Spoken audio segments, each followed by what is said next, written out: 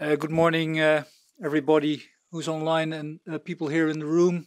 Um, Thank you very much for joining us. I would like to welcome all participants to this Veterinary Info Day for Small and Medium-Sized Enterprises. My name is Ivo Klaassen. I'm the head of the Veterinary Medicines Division and the Deputy Executive Director of the European Medicines Agency. And it's an honor for me to open this event with less than 3 months to go before the Veterinary Medical Products Regulation comes into force on January 28, 2022. Today, for this meeting, we've got around 150 SMEs attending, but also representatives of international and EU regulatory authorities, academia, and stakeholder organizations. And I'm very happy with that, and I'm very proud that this event is attracting that much attention. The EMA SME survey in 2020 revealed that which was conducted on the 15th anniversary of the SME regulation, emphasized the importance of promoting the SME and innovation agendas, enhancing education and training, and facilitating engagement with SMEs and their stakeholders. And those are key themes in action for today. I'm therefore very happy to reinstate the yearly Info Day events for SMEs after a break due to the COVID-19 pandemic and at a crucial point in the implementation of the Veterinary Medicinal Products Regulation. And today's event will provide you with an overview of EMA initiatives supporting SME and service providers operating in the veterinary medicine sector. It will focus on the latest updates of the implementation of the regulation, and it will highlight the impact that the regulation has on you. The event will also highlight platforms for early dialogue with EMA, the range of support that companies can access to optimize development, and the experience of companies with marketing authorization applications. We are working hard to support industry preparedness through events like guidance, training sessions, and via our program functional mailbox, Vet Change Program EMA Europe.eu, which will be shared with you. And we encourage all of you to contact EMA for any questions that you may have. Hearing your feedback is important and will support us in the successful implementation of the regulation. And finally, I would like to bring to your attention the upcoming EMA Info Day, which will be the second EMA Veterinary Info Day this year, which will take place on November 30, 2021. It's only a month away, and we encourage you to participate in this event, which is open to all industry stakeholders, irrespective of size, so not only for SMEs. And with that, again, I would like to welcome you, and I would like to hand over to Konstantinos Ziogas, who will introduce today's program to you. Konstantinos, you've got the floor. Thank you very much, Ivo. And so my name is Konstantinos Ziogas, and I'm responsible for the SME office here at the European Medicines Agency. And it's a real pleasure to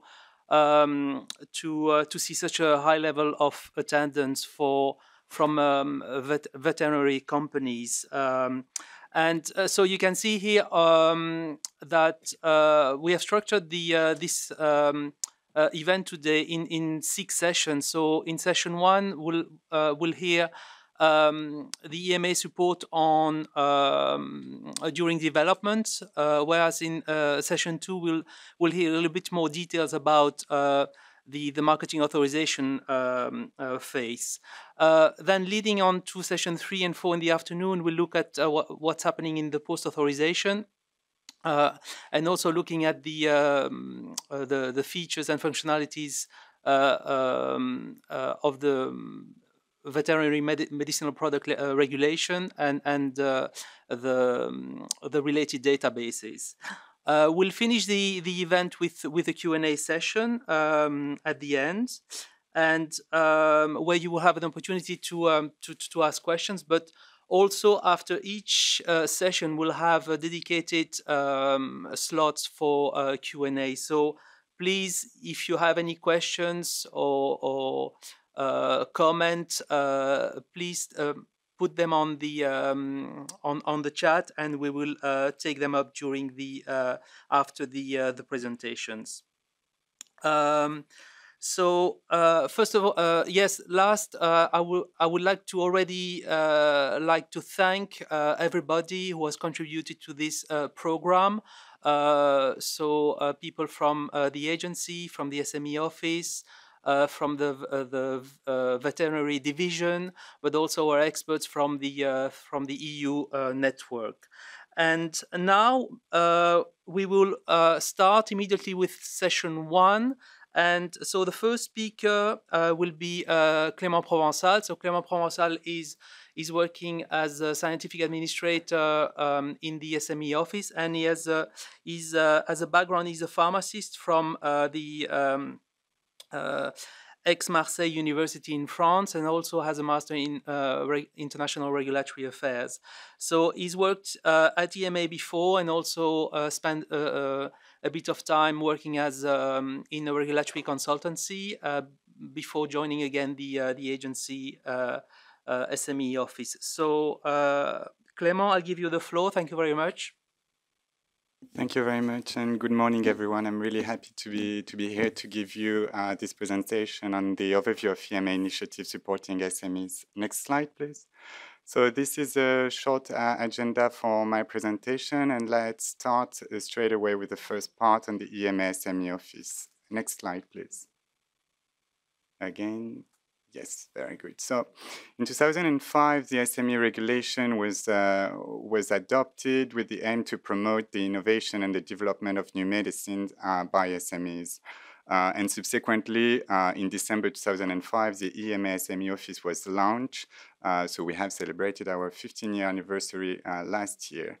The aim of our office is really to act as a dedicated contact point for SMEs and provide assistance with regulatory, administrative, and procedural support, facilitating communication with small businesses and engage with EU bodies, SME partners, and industry stakeholders. At the bottom of the slide, you can see the 6 main pillars of the SME support that we offer at the EMA, and I will detail them in the next few slides. And before moving on, just wanted to highlight at the top of the slide some important milestone with documentation that may be of interest for you to look at after this event. Next slide, please. So we're going to start with the registration as an SME with the EMA. Next slide.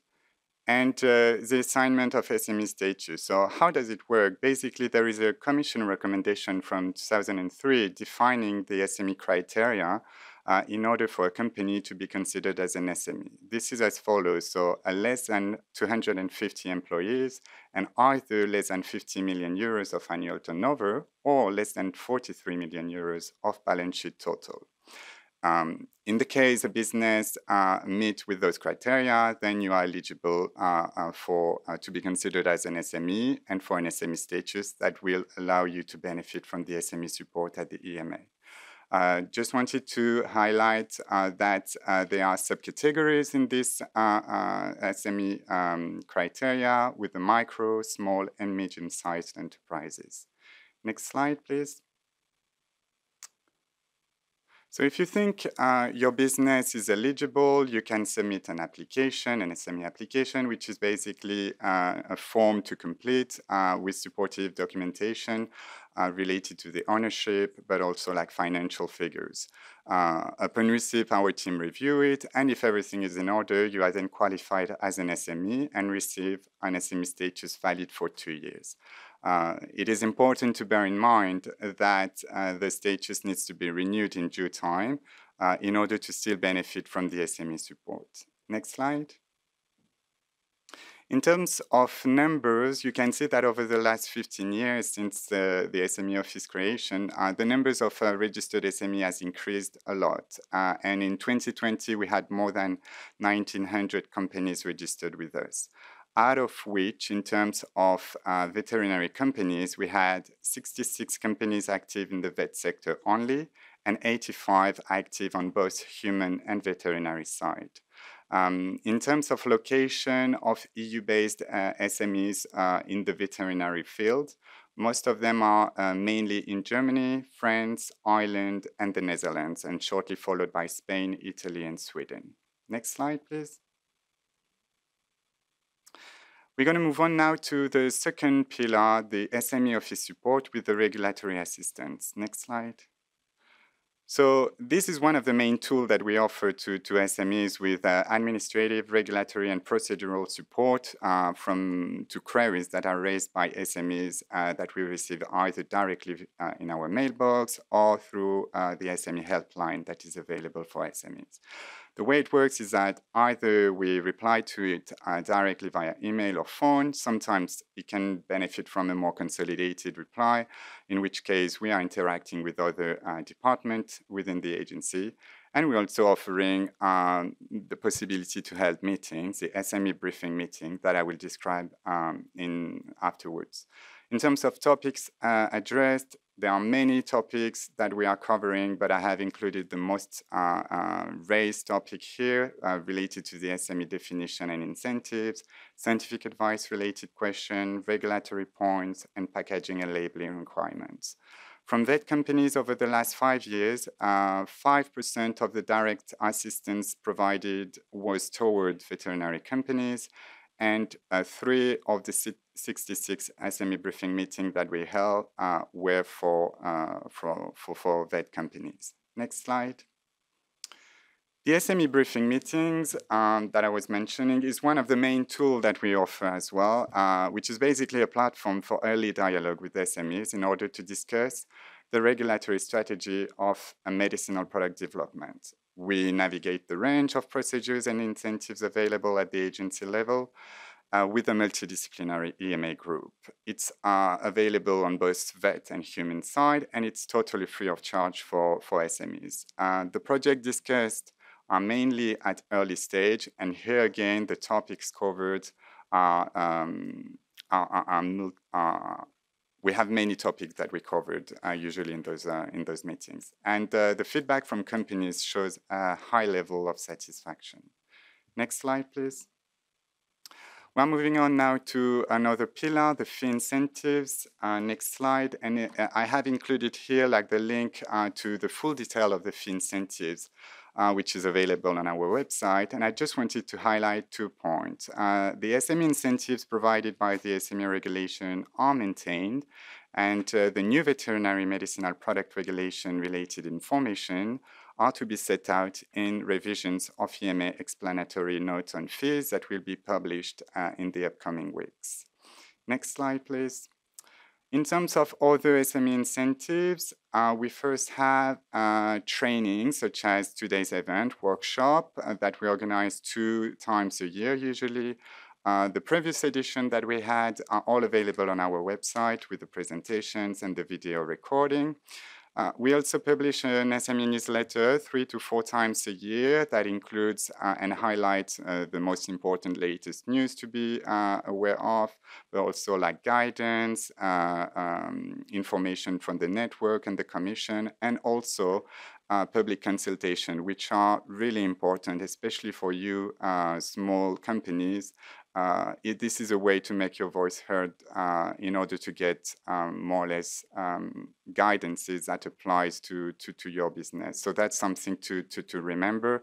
And we're also sharing those events, news and information throughout direct mailings throughout the year. We have the SME User Guide, one of the most important tools in the SME office, available on our website, which is a guide that is a digest version of procedures and tools and schemes that are available at the EMA in order to support product development in both human and veterinary side. The SME register is available to all EU-registered SMEs, if they want so. And it's really facilitating and promoting interaction for partnership, networking between SMEs. And it's a really a real source of information for anybody. And we try to participate as much as possible to conferences and events. Next slide. The product information translation is another really important aspect of the SME support. So basically, it's assistance with translation for the product information documents that are submitted in an initial marketing authorization application in case of a positive opinion from the CVMP. It's an important tool and incentives for companies in terms of workload and money. And in 2020, we had 23 product translations provided at no cost to applicants for both human and veterinary companies. Next slide. I'm now moving on to the second part of my presentation, the support to innovation. Next slide. And here you can see the different tools that are available in order to support innovation and the different opportunities to interact with EMA throughout the development of medicines towards the marketing authorization. I will describe some of them. Some others will be addressed by my colleagues later on today. So next slide. And I will be starting with early support to innovation and the so-called ITF, for Innovation Task Force. So it's another forum for early dialogue with applicants on innovative aspects of medicines development. It's usually targeting at emerging therapies, novel technologies, and borderline products. And the topics that are addressed are covering scientific, legal, and regulatory points. Usually with a multidisciplinary group, which works in cooperation with EMA's working parties. And over the last 5 years, out of the 21 ITF briefing meetings that were held for veterinary products, 9 of them were for SMEs, so 43%. Another aspect is the EU Innovation Network, which is here to emphasize the cooperation between innovation offices and the EMA, and to make the regulatory support for medicines developers available at national and EU levels more visible and attractive to innovators. Next slide. The scientific advice tool, which will be described further on by my colleague Freda after this presentation, is one of the main tools available at the EMA, where any feedback can be provided on scientific questions in quality, non-clinical, and clinical domain. At any time point of the development, usually we recommend an early advice with subsequent follow-up throughout the development of medicines in order to maximize the chance of success at time of MAA. Out of the 115 scientific advice given over the last 5 years on the vet side, 50 of them were for SMEs. Next slide. This slide is related to the experience with centralized procedure over the last 5 years from SME on the vet side. So we had 14 positive opinions, out of which 43% were for minor use, minor species products, which will be addressed by in another presentation today. 43 products had received a scientific advice prior to filing. 43 products were new active substances, and half of the application were full dossier. Next slide. And I'm arriving at the end of my presentation with some take-home message. So there is specific support for SMEs, and you are more than encouraged to take advantage of them by registering for SME status and make best use of the specific fee incentives for small businesses. We have regulatory assistance that includes SME briefing meetings, as I mentioned. Looking for guidance is another really important aspect. European public assessment reports are a useful source of information, which you should relate to when developing and when working on your project, and consult, of course, available guidance and the SME user guide. The main message to remember is to come early and to come often by making best use of available support and different tools available. The importance of early reg and scientific advice in order to minimize the quality issue that may occur afterwards is important to emphasize. And early pre-submission dialogue and discuss pre- and post-licensing evidence generation plans for approval and access should be remembered as well. That's it. Next slide. Thank you very much, and I'll be happy to take any question at the end of the session. Thank you very much, Clément, for your presentation. So on the SME incentives and services that we have. Now we can move on the second presentation, and we're going to zoom in a little bit more on one of the key incentives that EMA has available for small companies to seek or to receive advice on their development program. So the presentation is going to be done by Frida Haslund-Wilkström, and Frida is actually representing here or presents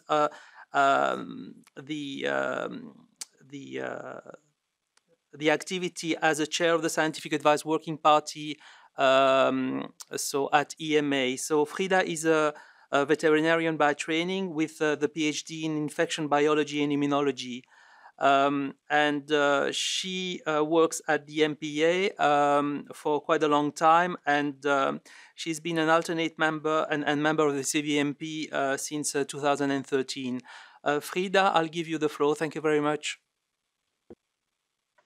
Yeah, thank you for inviting me to speak today, and I will talk about some of the early support to the innovation that is available to the SMEs, and focusing on the scientific advice. I am the chair of the Scientific Advice Working Party and also a Swedish CVMP member. That I will focus on speaking on the opportunities for guidance on the early support for SMEs. So we can go to the next slide, please. Okay, there we go. So concerning the different opportunities for the SMEs developing innovative medicines and support from the EMA, there are three major areas, so to say, of types of questions and where SMEs can get help, including the innovation task force that Clément mentioned in the previous talk, this regulatory advice provided by the EMA, and there's also the scientific advice, which I will speak more about, and also on how the Scientific Advice Working Party functions and is organized. We can go to the next slide, please. So the Scientific Advice Working Party is a working party to the CVMP, and it has 15 members, including the chair and the vice chair. Of these members, 13 are also members or alternate members of the CVMP, so there is a strong connection between the CVMP and the working party. Members are selected based on their expertise, and it is the aim to cover most areas of expertise within the working party, even if this is a bit of a challenge since we are addressing a very, very wide area of topics. The working party meets every month except for August, and the meetings are held in the margins of the CVMP meetings, since we are closely linked to the work of the CVMP. The text in the box is from the mandate of the working party, describing what the aims of the work of the working party is, and that is to provide recommendations to the CVMP on matters directly relating to or indirectly relating to scientific aspects of the veterinary medicinal products. And as I mentioned, we cover very different areas, including the maximum residue limits and quality, efficacy, and safety, and also questions of a more general nature, such as MUMS applications. And for MUMS applications, we will move into the limited markets area instead in the next year when the new regulation comes into force. This is just a very schematic view of the process for the scientific advice request. Starting with the request being provided by the applicant to the EMA, and a validation phase where the EMA Secretariat aids in forming the questions so that there will be a maximum output, and the applicant will get the best possible answer to the questions. The request then goes to the Scientific Advice Working Party, where a rapporteur is appointed among the members, and the rapporteurs draft a report that is discussed within the working party. And this procedure usually runs on a 60-day timetable that can sometimes be extended to 90 days depending on the complexity and the extent of the questions that are to be addressed. After the Scientific Advice Working Party adopts the report, it goes to the CVMP for a formal adoption, and this also provides the CVMP members to an opportunity to comment on the report. So there are very many questions relating to the development of products that you can have at different stages of the development, and it may not be clear where a specific question relating to the development should be placed to get the right answers. And sometimes there is overlap between the questions that covers or goes into several areas. So we'll try to, by giving you a few examples, provide some guidance on which type of questions that should be addressed to which part of the available services at the EMA. This first example concerns a cell therapy product intended for treatment of dogs. And there is a preliminary dose determination study and a pivotal field trial planned where the protocols are provided with the questions. And the question that the applicant has is whether the planned studies would be appropriate to address efficacy. So this would be a clear example of a scientific discussion on the study design and data requirements for an upcoming application for marketing authorization. And by going through the scientific advice request with this type of question, it would provide a possibility to discuss aspects that are not addressed in guidance and to make recommendations on, for instance, how to design the study groups, what endpoints to use and parameters to be tested, and also to discuss specific issues for this product type and indication, and 3R's aspect when deciding on designing the study. So this would be a typical question for the scientific advice. The second example is of a product that is a new live vaccine against the zoonotic viral disease, and how should safety be addressed in this case? Is there a possibility to make a theoretical assessment of risk of reassortment, or is proprietary data necessary? This would also fall into the category of scientific advice, where we can have some scientific discussion on the specific risks for this vaccine and how these should be addressed in an application for marketing authorization. And it would also be at the stage where product development has come quite a bit on the way. The next example is of an active substance of biological origin, where the mechanism of action is by non-specific immunomodulation. And the question that the applicant has is what type of data, what type of dossier should be presented for safety and efficacy in an application for marketing authorization. So the data requirements, the types of studies, and the dossier structure that will differ quite substantially depending on the classification of the product, whether it is an immunological or a biological product. So that is a very fundamental and important point during the development. However, the classification requests are regulatory issues, so these should be addressed by the EMA and CVMP and not by the Scientific Advice Working Party. This example concerns a product of biological origin and is similar to an authorized product in the EU. And the question that the applicant has in this case is whether a hybrid application would be appropriate. And again, this is a fundamentally important question for the development of the product. The legal basis is very fundamental, but it is also a regulatory issue that should be addressed by the EMA.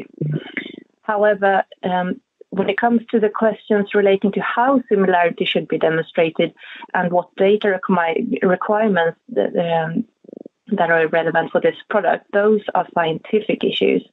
So those should be addressed by the scientific advice working party. So there is a bit of an overlap in the questions that could be asked. In this case, we have a product with a protein as an active substance that is under development. And one point that the applicant considers and wants to discuss concerns the use of novel bioassays, for instance, anti-drug antibodies, potency and stability to characterize the protein. So this would be a question that could be put during the early phases of development of the product to aid the applicant in strategic decisions on how to move forward during development. And these types of issues would be best suited for the Innovation Task Force.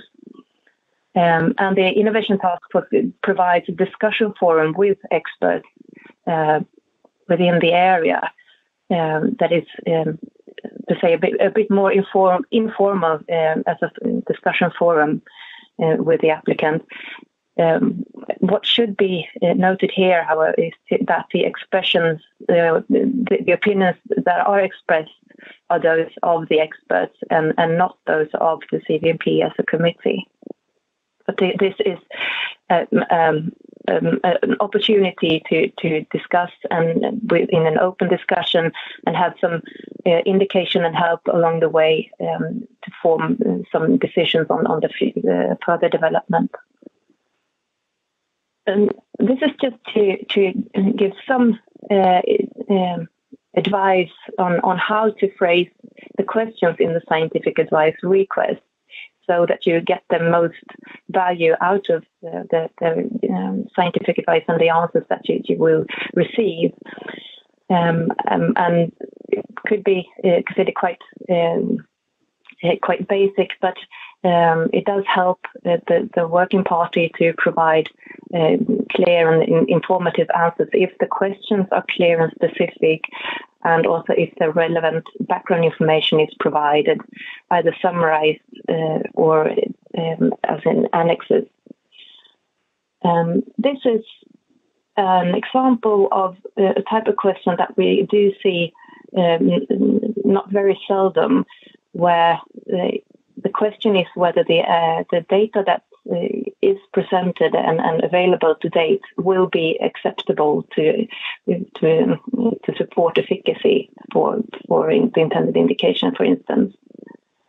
This type of questions cannot be answered by the scientific advice working party or the CVMP, since we cannot assess and conclude on data within the scope of a scientific advice request, but this needs to be done in the context of the application for marketing authorization, where the full data set is presented, so that you have the full context of the application. So if the working party receives this type of question, the answer would be that we cannot form an opinion on the suitability and acceptability of data at this stage. And this is just to inform you that there is further information available on the EMA webpage under the veterinary regulatory and research and development part.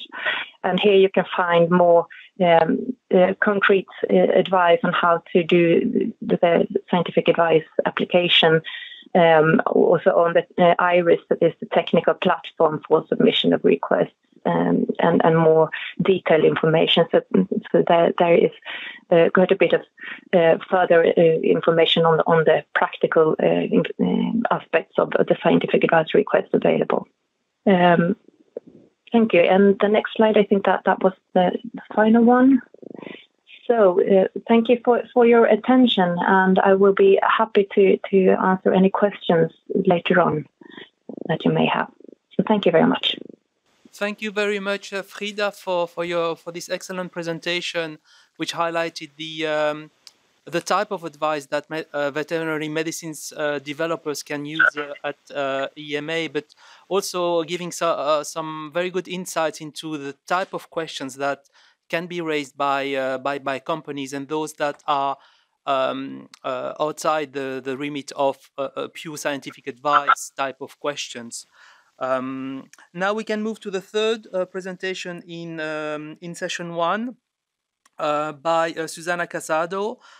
She's the vice chair of the Novel Therapies and Technologies Working Party at EMA, and here we're going to focus a little bit more on novel therapies and technologies. So it's in some way a subset of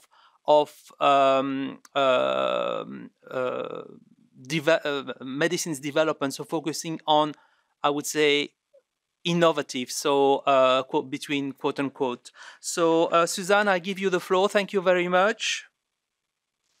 Hello, good morning. So for today's agenda, I will start with a brief definition of the novel therapies, and then I will move to the description of the Novel Therapies Working Party. I will give you a general overview or objectives, responsibilities, composition, how we work, what are the groups, and we will have brief details about the horizon scanning and the cooperation with other European and international bodies. In my last slide, you will find some links in order you need further information about this group. So as I said, in the Annex 2 of the Regulation 6 2019, in its section 5.1, there are specific requirements for novel therapies that I think they will be very useful for you if you are developing this kind of products. And as I said, it opened the possibility to address data gaps by implementation of post-authorization measures, studies on a case-by-case basis using risk management plans. It is highly recommended to seek advice from the agency on classification, dossier structure, and the dataset to support quality, safety, and efficacy of this product. Additionally, if you have doubts if your product is a novel therapy, you could go to the CVMP by two procedures, using scientific advice and also the procedure of eligibility. And then the CVMP will give you the answer you need in order to know if your product is a novel therapy. So next slide, please. Now I will start speaking about the Novel Therapies Working Party. Next slide. As an overview, I would like to remark that the Novel Therapies Working Party depends on the CVMP. In general, the CVMP establishes a number of working parties at the beginning of each 3-year mandate, and the CVMP consults its working parties on scientific issues relating to their particular field of expertise. In these specific cases, the Novel Therapies and Technology Working Party provides advice to the CVMP on all matters relating to veterinary novel therapies and technologies. There was a previous group for working on this kind of product. It was not a working party, but it was a group of experts called ADVENT. This group was established in 2014 to give advice to the CVMP on guidelines about the requirements applicable to novel veterinary medicines. This advice was given on the form of question and answer, and you can find all this document in the EMA website. The question and answer documents that were drafted were related to cell-based product and also to monoclonal antibodies. Next slide, please. The objectives of the group are to contribute to the establishment of a future regulatory framework for the authorization of these products, and also to foster and support innovation to enable the timely availability of novel therapies and technologies in the European Union. These objectives are aligned with the EMA Regulatory Science Strategy to 2025, and also with the European Medicines Agency's Network Strategy.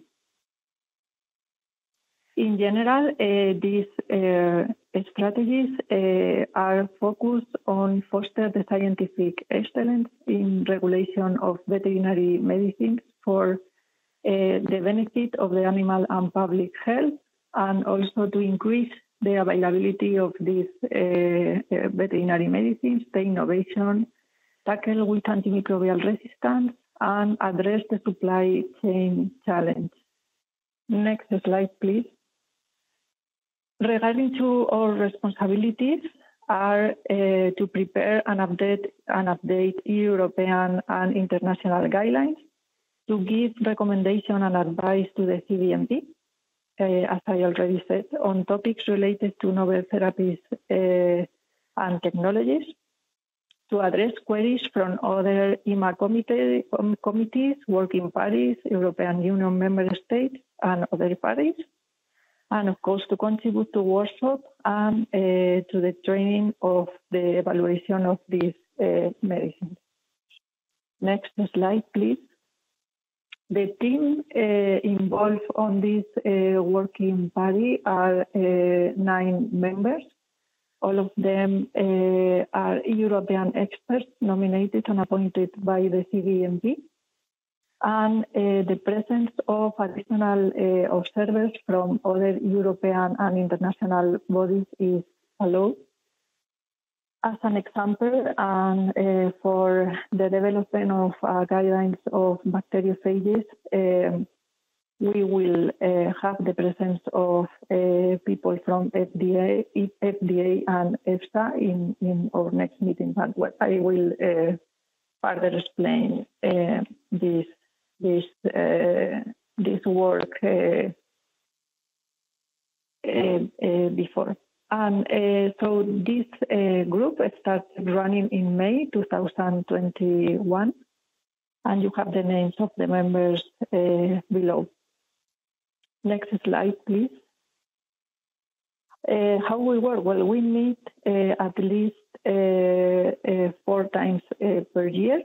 We already met on May and in September, and we are planning to meet again in November of 2021.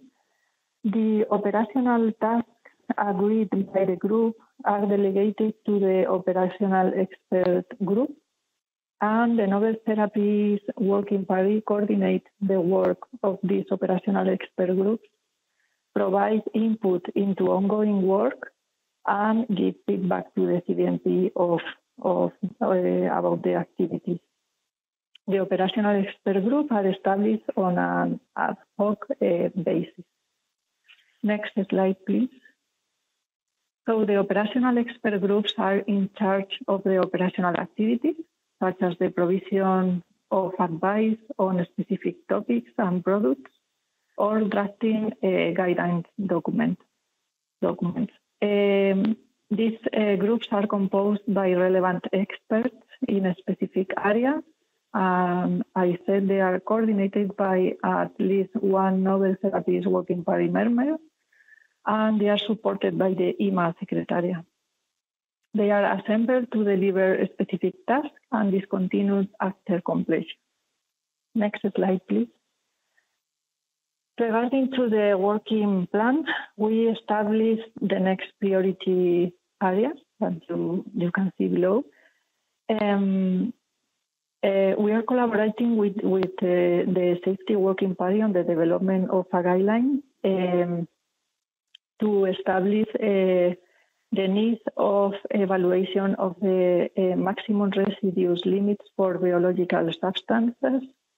2 experts of the group have been appointed to collaborate on this matter with the other working parties. In relation to the monoclonal antibodies, the available guidelines will be reviewed, and if needed, it will be updated. In relation to the cell therapies, an operational expert group has been established in order to draft guidelines on efficacy of cell therapies. It is planned to address the relationship between the potency and the mechanism of action and clinical effects of these products, these cell-based products. For protein and peptides on biological origin, the group will give advice and the request asked from other working parties. And for bacteriophages, another operational expert group has been assembled in order to draft guidelines on quality, safety, and efficacy of bacteriophages as veterinary medicine. It is also part of our work plan, the Horizon scanning survey that I will talk about it later. Next slide, please. You can see below the calendar for the release of the guidelines on efficacy of cell therapies. The same calendar is applicable to the guidelines on bacteriophages. We would like here to remark that the concept paper drafted in relation to these 2 guidelines is almost ready, and it will be adopted in the CVMP hopefully in December. So for the first quarter of 2022, this concept paper will be released for public consultation, and we invite all of you to review these documents and give us advice, your feedback, because it will be very important for drafting the guidelines during the next year. Also to remark here that the guideline for these 2 matters will be released for public consultation in the 4th quarter of 2022. Next slide, please. This is the calendar for bacteriophages. That is the same as the previous one. Next slide. Regarding to the Horizon scanning, we are preparing a survey on scientific advice and discussions meetings on innovative products carried out by national competent authorities. The objective of this exercise is to identify emerging needs for targeted regulatory support and guidelines. We plan to launch the survey on the 4th quarter of 2021, and the report of the result of the survey is planned to be available on the 2nd quarter of 2022. Finally, I would like to highlight our cooperation with other European and international bodies, because we think it's very important in order to ensure cross-domain alignment and international harmonization. And as I already said, during the development of the guidelines for bacteriophages,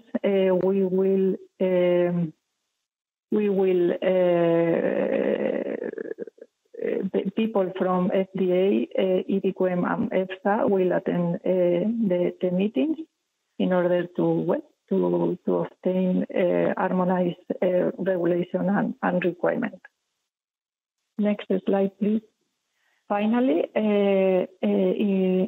you can see below some links, in case you need further information about our group or the mandate, working plan, and the question and answer documents drafted by Advent.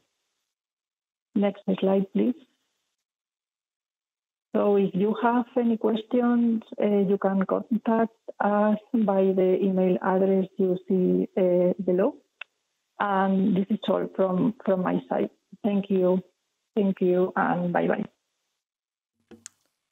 Thank you very much, Susanna, for your presentation, which highlighted the work of the Novel Therapies and Technologies Working Party, and particularly the work that is planned in relation to guidelines development for these products.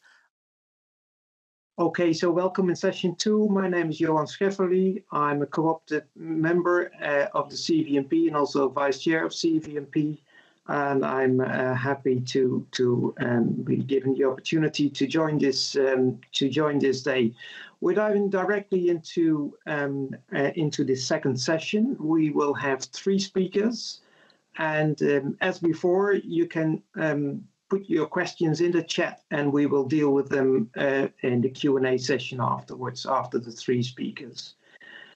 Okay, so I will announce the first speaker. That will be Dr. Sébastien Giraud from the European Medicines Agency, the Department of Veterinary Pharmaceuticals Evaluation and Innovation Support. Sébastien is a doctor in veterinary medicine since 1994, and he has certificates in toxicology and in biological and medical sciences. Sébastien Giraud joined the EMA in 2014 as scientific administrator. He deals with maximum residue limits applications and supports the CVMP Safety Working Party. Previously, he has worked in the pharmaceutical industry for 17 years as a toxicologist and manager in the research and development of new active substances for human use. So, Sébastien, the floor is yours. Yes, thank you very much, Johan, for this introduction, and good morning to everyone. My presentation is on the need for MRL evaluation for biological substances. This is a new approach to assess the MRL status of some biological substances. A couple of substances have already been assessed under this new frame. And because this is a recent approach, I think it makes sense to present it today. So this slide gives a little of context. For veterinary medicines for food-producing animals, the pharmacologically active substance need to be allowed regarding MRLs, except the active substance of immunologicals. The standard MRL procedure has been used for both chemical and biologicals, non-immunological. And indeed, the table 1, which is the table of allowed substances of the Annex to Regulation 37/2010, includes both chemical and biological substance. We have, for example, some enzymes, we have some protein hormones in this table. And all these substances were addressed according to the standard MRL procedure.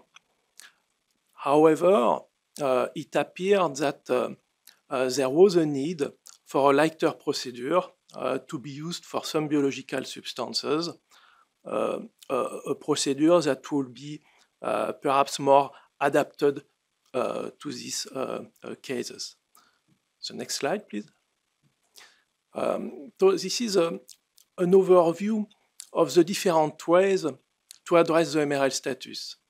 Let's consider an active substance. If it is a chemical active substance, it will be addressed by the standard MRL procedure. If it is an immunological active substance, it's exempt from the MRL regulation, so in this case, no need to go further regarding the MRLs. And the case of the biologicals other than immunologicals is addressed here within the red frame. there is a differentiation between the chemical-like and the chemical-unlike. If the substance is a chemical-like, it will be handled like a chemical substance, so the standard MRL procedure. And if it is a chemical-unlike, it will be evaluated on a case-by-case basis to see if an MRL evaluation is required. If it is required, again, the standard MRL procedure. And if it is not required, the substance will be included in a list of biological substances not requiring an MRL evaluation. And in this case, the MRL status will be considered as addressed too. I have mentioned on the slide the case of the excipient, but there is no change regarding the excipient, just for information. The excipients can be handled either by the MRL procedure or by an out-of-scope request. And the last option is to be evaluated as part of a marketing authorization procedure. But in this case, in this latest case, the conclusion will be given in the context of a specific product. It has been used, for example, for some flavors that were composed of a mixture of substances. The next slide, please. So the legal basis is given by the regulation 2018-782, and this is the regulation on methodological principles for risk assessment and risk management for MRLs. The case of these biological substances is addressed in the section 1.6 and 1.7 of this of the annex to this regulation. The next slide, please. So the 1.6 paragraph says that the biological substances other than the immunologicals are subject to normal MRL where it is chemical-like and evaluated on case-by-case basis when it is chemical-unlike. And the regulation gives us some elements to make the difference between chemical-like and chemical-unlike. Chemical-like are produced by chemical synthesis, they have similar concerns to chemicals, and they leave residues in the same way. While the chemical-unlike, they are more complex, they may contain multiple chemical types. The residues may be cells, amino acids, lipids, carbohydrates, nucleic acids, or breakdown products. So next slide, please. The 1.7 says that a report is needed, and the report needs to cover a series of points. The nature of the biological substance and a comparison with similar substance to which the consumer could be exposed to, especially naturally occurring substances. A description of the mechanism of action, the fate of the substance in the treated animal, and the possibility of residues in the food commodities. The activities that the substance may have in the human gut. This is because even if the substance is not systemically bioavailable for the consumer, it may be that it has a local activity in the digestive tract. And the final point is the systemic availability of the residues with a worst case consumer exposure. The next slide, please. And the end of this section says that biological substance for which it is concluded that an MRL evaluation is not required are published by the agency in a list of such substances. The next slide, please. So here is the list, or the header of the list. This list of biological substances was created in 2019, and after that was revised and updated. This list is available on the website of the EMA. The next slide, please.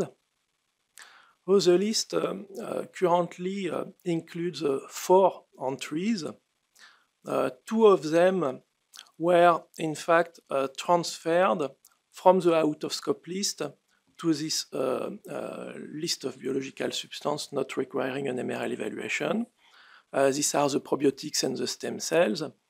At the time they were assessed, CVMP decided that there is no need for MRL evaluation, but this specific process was not available. It was before the regulation of 2018, and so this list, this biological list, did not exist.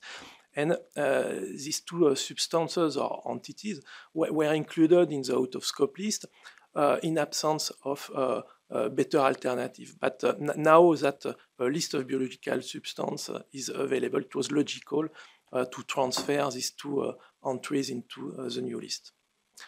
And the 2 other entries are substances which have been assessed under the new frame.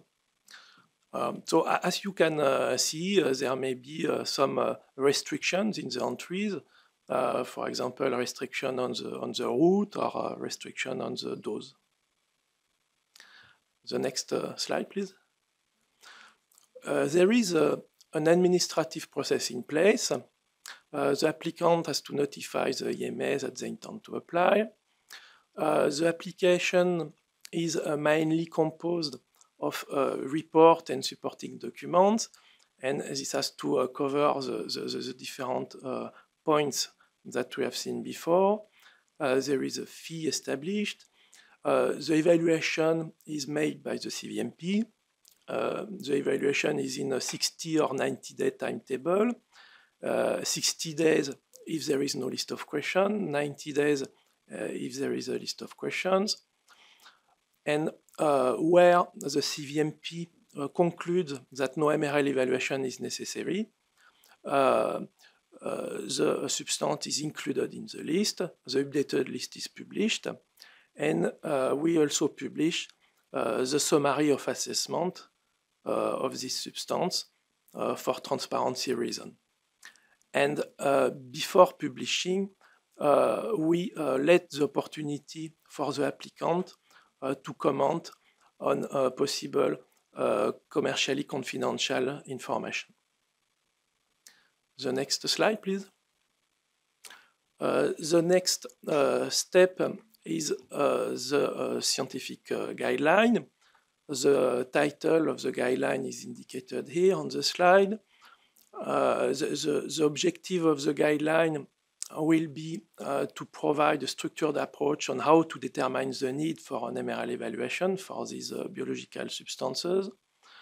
And the guideline will also clarify some terms. For example, it will give some clarification on how to differentiate the chemical like and the chemical unlike.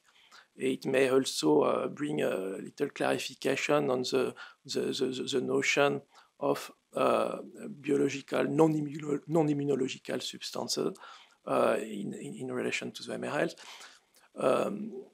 The concept paper for the development of this guideline was in public consultation very recently, and the guideline itself is currently under development.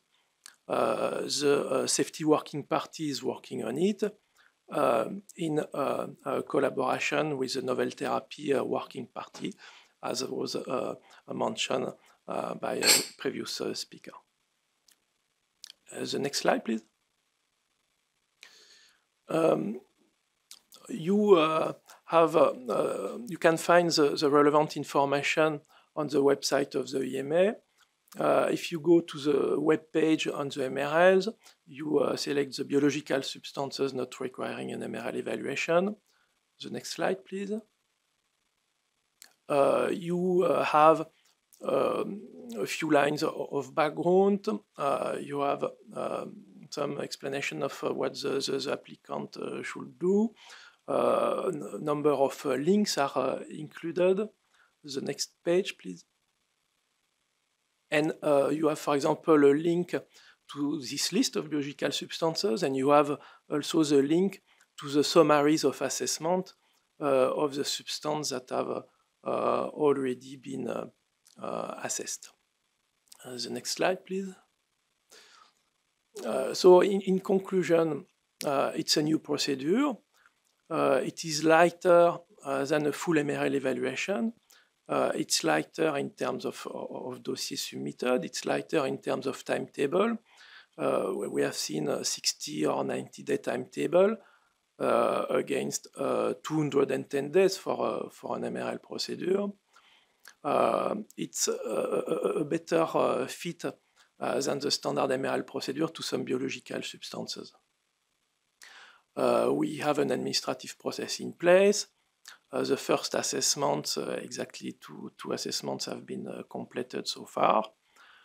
You have the relevant information available on the EMA website.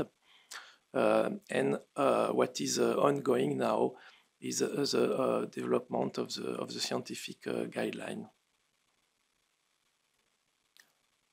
I think that's my last slide. I thank you very much for your attention. I will be happy to take any questions later on. Thank you. Thank you very much, Sébastien, for this excellent overview. We're really very happy that we have two speakers from SME companies, and we have them in the order of Suzanne Kennedy from Trivium Vet and Almudena Pardera from Equicord. So we will start with the Suzanne Kennedy, who will speak about the SME's experiences with the EMA. Suzanne has over 12 years experience in academic and translational research environments. She has a PhD in cardiac research from the University College of Dublin, UCD, and 7 years of postdoctoral experience in colorectal and esophageal cancer research from the UCD and Trinity College Dublin. Suzanne has an extensive publication history from her international research collaborations. And in 2020, Suzanne joined the Trivium Vet and has been involved in the preparation of key scientific and regulatory documents for submission to the EMA and the FDA.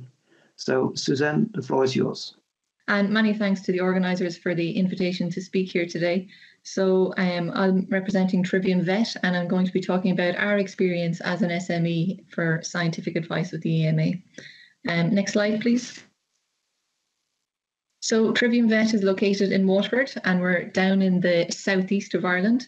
So while most of you would be aware that rain is synonymous with Ireland, and it certainly feels that way in the last 2 days, where it feels like we need a boat to get to work, Waterford is actually located in what is known as the sunny southeast. Next slide, please.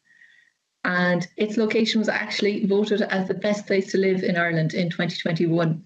Now, you may not see it from the map, but where I'm from is just above Waterford, the neighbouring county called Kilkenny, and we'd be very much rivals. So I'm biased to say I think Kilkenny is the best place to live. Next slide, please.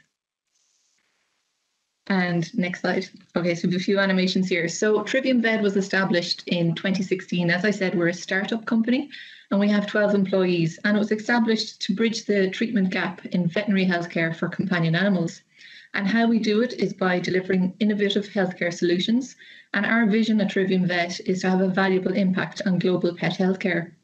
We have a number of different products within our portfolio, and they're at various stages of the product pipeline. Next slide, please. So in particular, we have a focus on canine gastric ulcer disease, canine cardiomyopathies, and canine neuropathic pain. And we also are interested in feline cardiomyopathies and feline chronic kidney disease. So as I said, some of these products are at various stages of the product development plan, and we would have sought scientific advice for these products throughout their life cycle. Next slide, please. So why request scientific advice? So under the current regulations, so Directive 2001/82/EC and the new incoming veterinary regulations, scientific advice can be requested for any veterinary medicinal product. Next slide, please. And again, we've a couple of animations here. So the Veterinary Division of the Scientific Advice Working Party advises applicants in respect to quality, safety and efficacy questions of medicinal products. So these could be in relation to questions regarding MRLs, questions in relation to dose justification, in terms of bioequivalent studies for generics. So a number of different areas in which they can provide scientific advice. The advice is valid throughout the EU, and that's irrespective of the authorization route you choose. So regardless of whether you're looking at the centralized or the decentralized procedure. And next slide, please. And the advice given by the agency is not binding. However, it is taken into consideration upon evaluation of your marketing authorization application. Next slide, please. So as alluded to this morning by Frida and Clement, the Scientific Advice Working Party, they meet once per month. So timing of your request as an SME is really important. When you are applying for your scientific advice request, you must submit a letter of intent. And this letter of intent is submitted 30 days prior to the actual meeting date itself. Then 22 days before the meeting takes place, you must submit your scientific advice, your questions and your background information. Next slide, please. And it was discussed again this morning in terms of the structure of these is very important. So the letter of intent, the template is available on the EMA website, as is the scientific advice template also. And these requests for scientific advice can be during the initial product development stage or during post-authorization. Next slide, please. So as Frida alluded to, the questions that you pose must be clear and precise. So this is very important, as you want to make sure that when you submit your scientific advice, you are going to receive clear answers to what questions you had. And as I said, these could be in relation to dose justification, endpoints in clinical trials, for example. If you feel that your questions that you have, that perhaps you're not ready to submit to scientific advice directly, there are preparatory sessions available in which you can discuss the frame of your question and how best to ask it. And they would normally take place 1 month prior to the scientific advice meeting. Next slide, please. So once you have your letter of intent submitted and your background information and your questions submitted, the Scientific Advice Working Party meet. They are then given either a 60 or a 90-day review period from which to respond.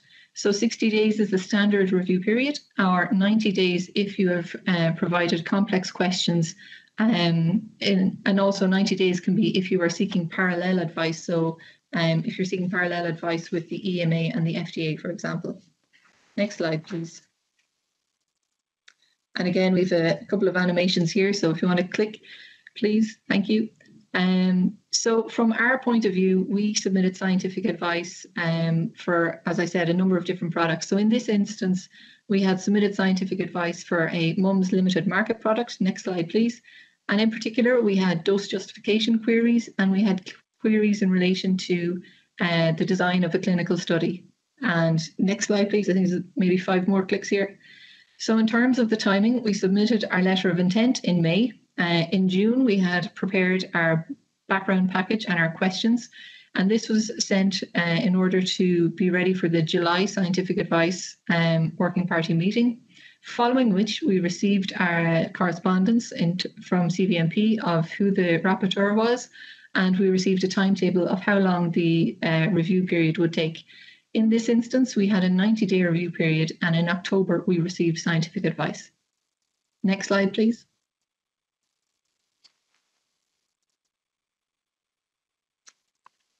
And again, please, thank you.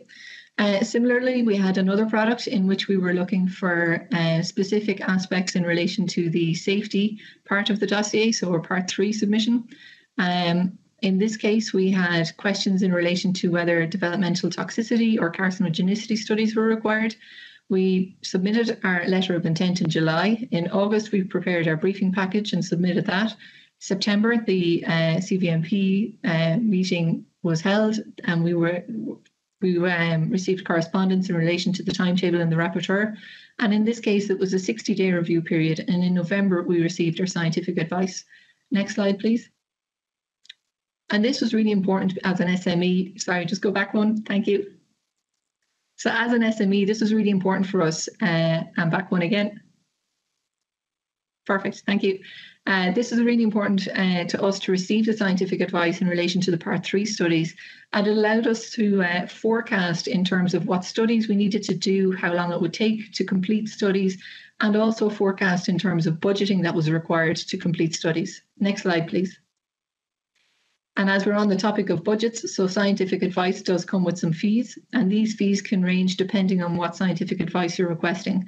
So if it is a case that you have a single query in terms of either clinical or efficacy studies or quality, fees can be 11,400. But if it's a multi-dimensional query, it can be up to 44,400.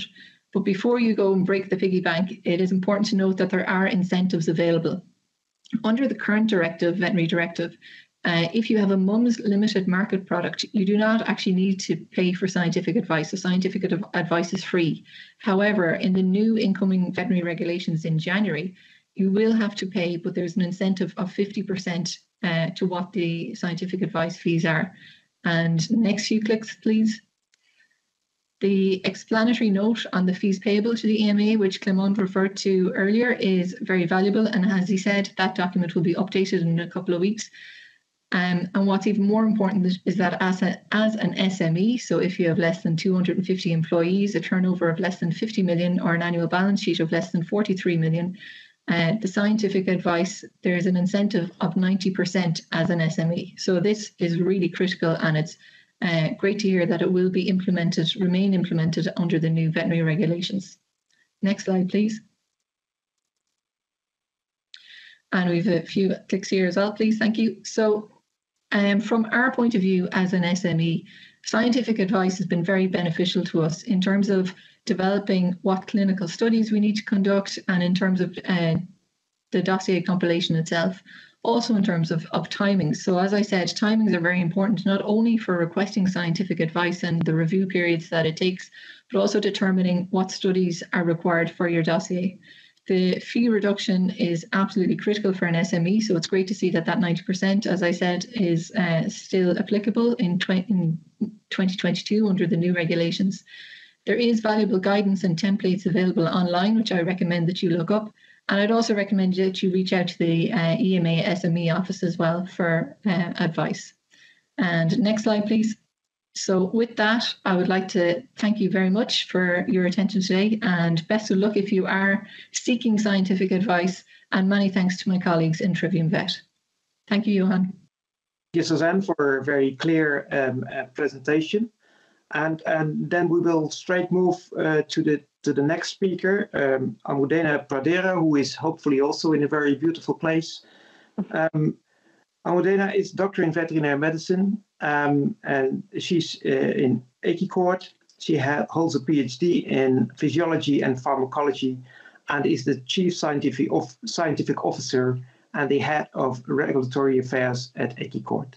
Almudena, the floor is yours. Thank you very much.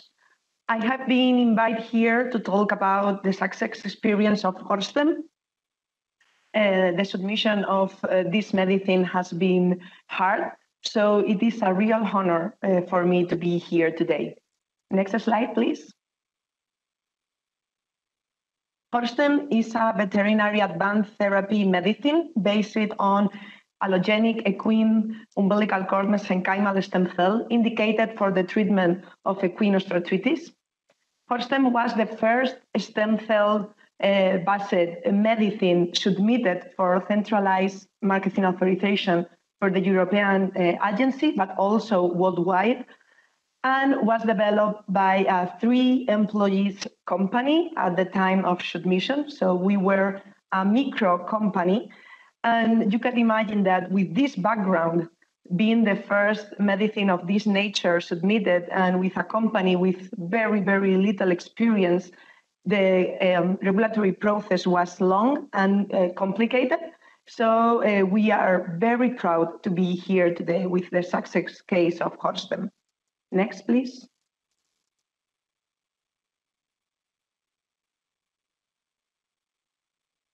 Before submitting a new product, many phases must be complete.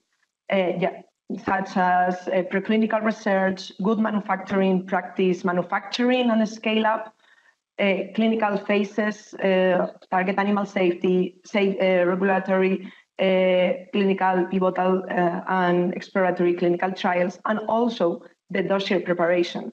And small and medium companies are aware of these activities, and they reserve time, money, and human resources to all these activities, but little is talked about the potential needs in a second phase of the post-submission activities.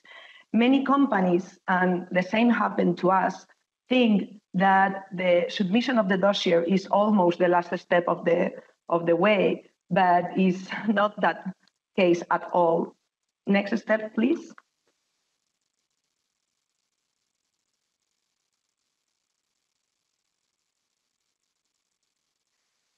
The regulatory phases in high innovative medicines could be long and complicated, and the submission of the dossier is just the first step of the process.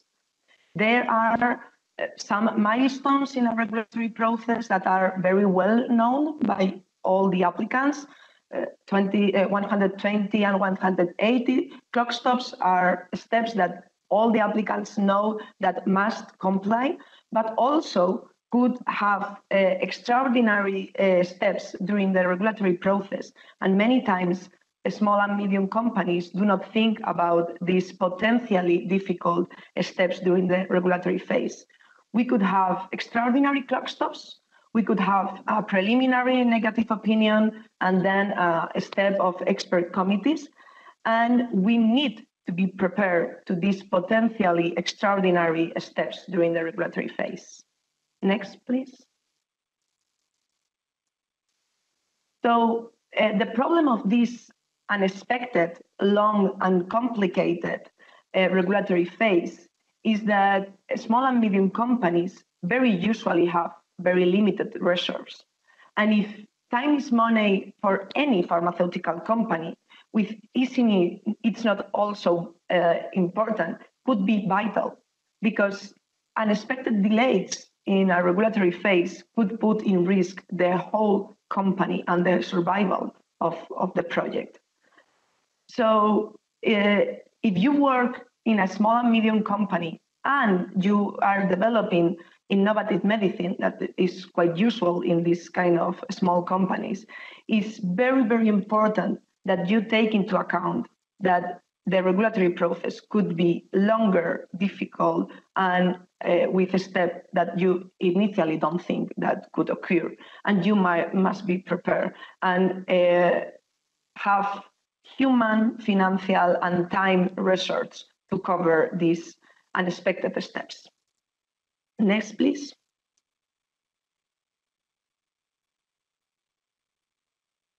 So in innovative product, the regulatory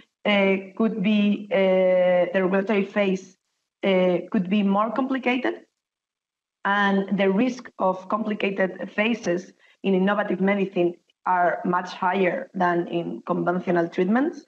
So we need to be prepared, and we need to reserve financial and time for submitting this kind of questions and steps. Next, please. So it seems that everything is against us. We are small companies. We usually work in high innovative technologies. We have very limited research. We have pressure from our investors. We are small companies with very little number of employees. We are very, very inexperienced. So everything seems to be difficult for small and medium companies. And the truth is, it's difficult. But we have something that makes us great, is that we cannot afford to fail. Fail is not an option for small and medium companies, because many, many times our survival depends on our success. So it doesn't matter how difficult, long, and exhausting is the regulatory process. The only solution is to work solve all the questions that has been raised, repeat what has been requested to repeat, and just keep a positive opinion. Next, please. And I don't want that my message sounds pessimistic. Holston was a success. And we are very, very proud that what a micro company has done. In the Holston case, we have like a perfect storm. It was the first medicine of this nature, the first stem cell-based medicine submitted.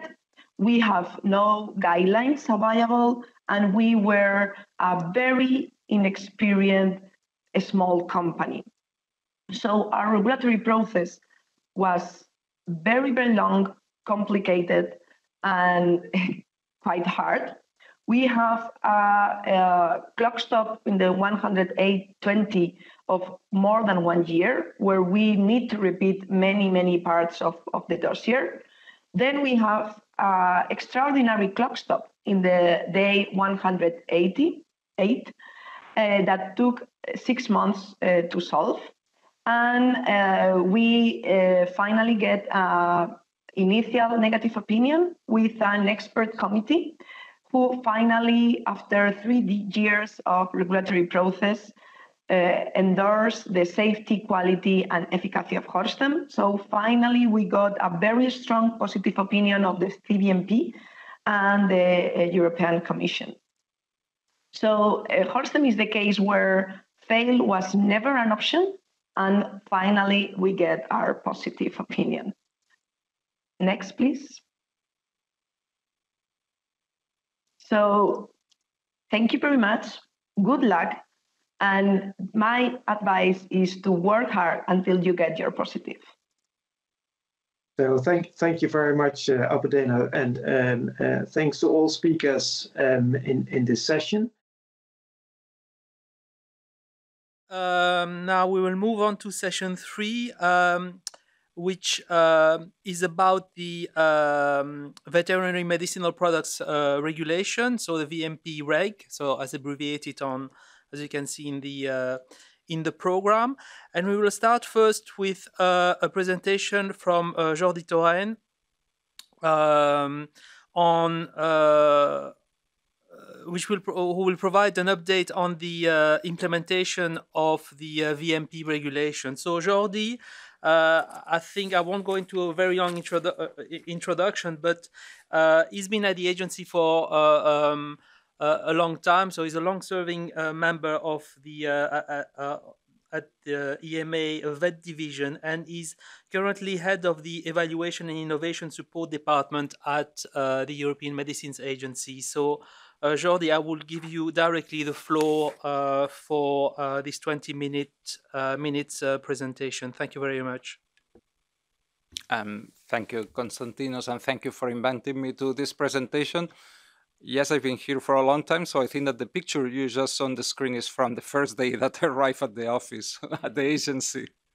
So I'm going to try to present to you about the regulation EU 2019/6. I think it's a very timely presentation in the sense that today is the 28th of October, so 3 months before the implementation date in 28 January 2022. So basically, this regulation that, as most of you will know, will be directing how we work on veterinary medicinal products for the next years. Basically, the legislation provides a modern and innovative legal framework, gives incentives to stimulate innovation. That's a very important part of the legislation, gives incentives to increase the availability of veterinary medicines. And for that, we think especially the small and medium enterprises could play a key role into this increase of availability of veterinary medicines. And importantly, also, it has many actions in relation to the use of antibiotics in animals and antimicrobial resistance. So if you see the timeline, the regulation was approved on 11 December 2018. And if you look at the end, we are getting very close to 2022. If I can have the next action, please. So we are there now. So that's quite frightening close to the implementation date. We've been working very hard for 3 years. In fact, some of us during the previous years, it took a long time really to prepare this legislation to be in place. So now we are starting to see the outcome of all those activities, and I hope to give you a brief summary of where we are in the different areas on the implementation of the legislation. Let's not forget that the legislation arrives in the middle of a pandemic, and it really has put us all into highest speed to try to update all sorts of documents, provisions, etc.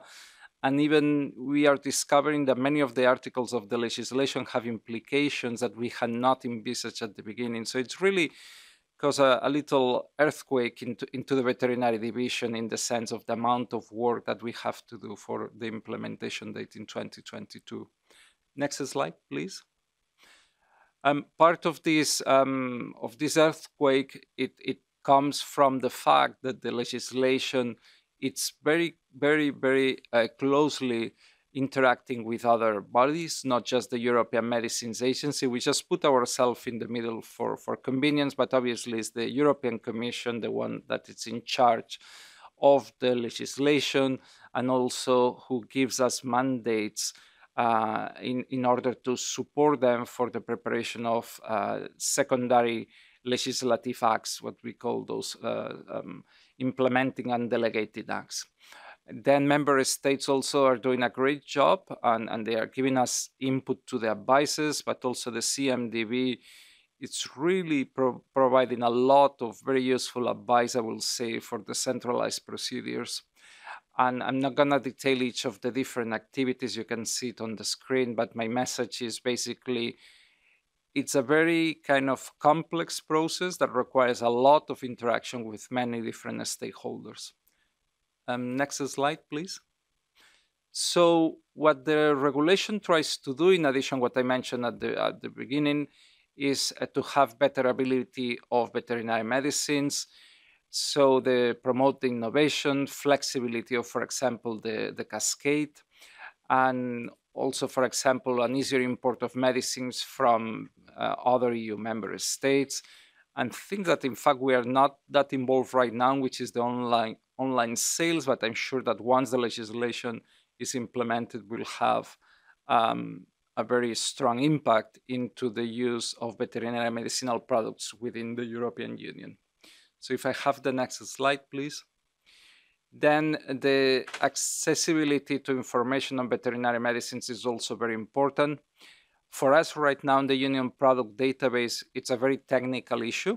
So we are discussing internally a lot about what will provide, what will not provide, which are the different fields, how can we improve it on a later time. But what we shouldn't forget is that this database will provide a lot of centralized information about all the veterinary medicinal products authorized in the European Union. And we think that that's going to be very important, that's going to, in the future, it's going to give us a very modern tool to inform the people who needs to use veterinary medicinal products, something we didn't have until now. If we go to the next slide, please. Then what I mentioned before, the intention is to reduce the risk of antimicrobial resistance. Some people has described antimicrobial resistance as the next pandemic. And we are pleased that the agency is doing, and the member states obviously also are doing a lot of work into the area of antimicrobial resistance. And the legislation includes the possibility to restrict the use of certain antimicrobials, which should be restricted for human use, and also includes the restrictions in the use of antimicrobials under the cascade. The preventative use of antimicrobials, it's prohibited, which I think if properly, once it's properly implemented, will have impact on how antibiotics are used in animals, and metaphylaxis is only allowed under specific conditions. And the last point is the collection of data on the use of antimicrobials, not only at the level of the products, as we are doing until now, as the SBAC project is doing until now, but also at farm level. So we are going to have much more granular information on the collection of data on antibiotic use in animals. Next slide, please. The pharmacovigilance system is also changing radically. I'm not going to get into detail into this one because we have later on a session on pharmacovigilance, and colleagues are much better prepared than myself to report to you which are those changes. So if we can go to the next slide. Here you see the status of the major projects. So as you can see, there is a lot of activity between 2021 and 2022, with the main intention to deliver by January 2022, as I mentioned before. The change management, as you can see at the very bottom, will continue during the next years, and that's something that it's a procedure we have introduced recently, I will say, formally at least at the veterinary division, that it's giving very good results in how we are contacting stakeholders, how we are approaching not only the industry, but also the member states and other stakeholders. On the top of it, you have the provision of legacy product data, and I understand probably that you will have some more information later on, but this is taking us a lot of resources. It's the member states now that are filling the union product database, and that's a process that it's ongoing. It's not an easy process, but we are managing this complex thing. The union pharmacovigilance database is also ongoing. And I have a next slide where I provide a bit more of information. The collection of antimicrobial sales and use data, it's ongoing, but the legislation allows us for a bit more of time to start reporting those data. And the manufacturers and wholesalers database is ongoing also. Next slide, please. So all the advices that we have sent to the European Commission, and just to recap, the European Commission has to produce implementing and delegating acts, and then they might ask the agency to support them on these activities. So we provide them advice that then they reconsider and convert in legal pieces. But all those advices are published in our website. There is, for example, one on oral use that it's not immediately going to result in a delegated and implementing act, but by the end of next year should result in an implementing act. We have work ongoing in 2 advices, and those were depending on the finalization of the criteria for reserving antimicrobials for human use. That's now finalized. One advice is on the list of antimicrobials to be reserved for human use, and one advice on the list of substances not to be used or used under certain conditions under the cascade. So next slide, please. So an overview about work that we are doing in other areas. We are working, for example, in Article 40.5 on data protection, and we are, as we speak, we are drafting a reflection paper. Obviously, the committee, the CVMP, is the one that provides the scientific advice into those reflections, papers, and guidelines, supported many times by the working parties, but because of the pandemic, in many times we didn't have the working parties fully functioning. So it's been the CVMP, which working remotely has done an impressive job and provide input, scientific input into those documents. The Article 18.7, it's been published for public consultation. This is a reflection paper on potential risks of generics to the environment. The limited markets, and my colleague Suzanne here is going to be talking about that after me, so I'm not going to dwell too much into it, but it's been published after consultation. Then to finalize, maybe to mention that extensive guidance has been produced on immunologicals and efficacy. And although I don't want to highlight any specific point of those, the amount of work done on those guidelines, and we're talking about 20, 30 guidelines, has been quite substantial, and it has demanded a lot of resources from part of the agency and obviously the CVMP, as I mentioned before. Next slide, please. So on the BMP Reg program status, and I understand the BMP program status as the kind of IT-related part of the BMP Reg. As I briefly mentioned before, the manufacturer and wholesale distribution database it's ongoing and it's on track. The antimicrobial sales and use, it's also ongoing and on track. It's proving to be quite a complex work. The union product database, the legacy data are entering into the production environment. And for the union pharmacovigilance database also, the work is progressing according to plan. Next slide, please. I also wanted to highlight the work that we have been doing on templates, instructions, and web pages. Maybe that's not that relevant for the SME companies, but I think it's important for you to understand also the things that we are trying to do. Basically, we are now finalizing the work on the standard templates.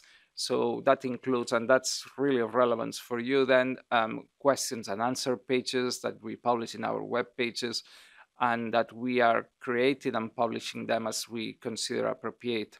As you can imagine, there will be a transition period during which there will be queries and answers which will remain available on the web page. And in fact, many times we keep documents as historic documents in our web page.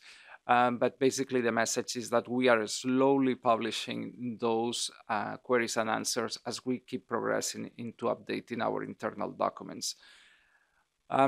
We are looking at a number of web pages because all of them need to be updated. That's the number of 135 seems to be very specific, but we keep discovering web pages that we need to update, even if it is just the legal reference, but also links to other activities, etc., and processes that are changing. So it's really demanding in our side.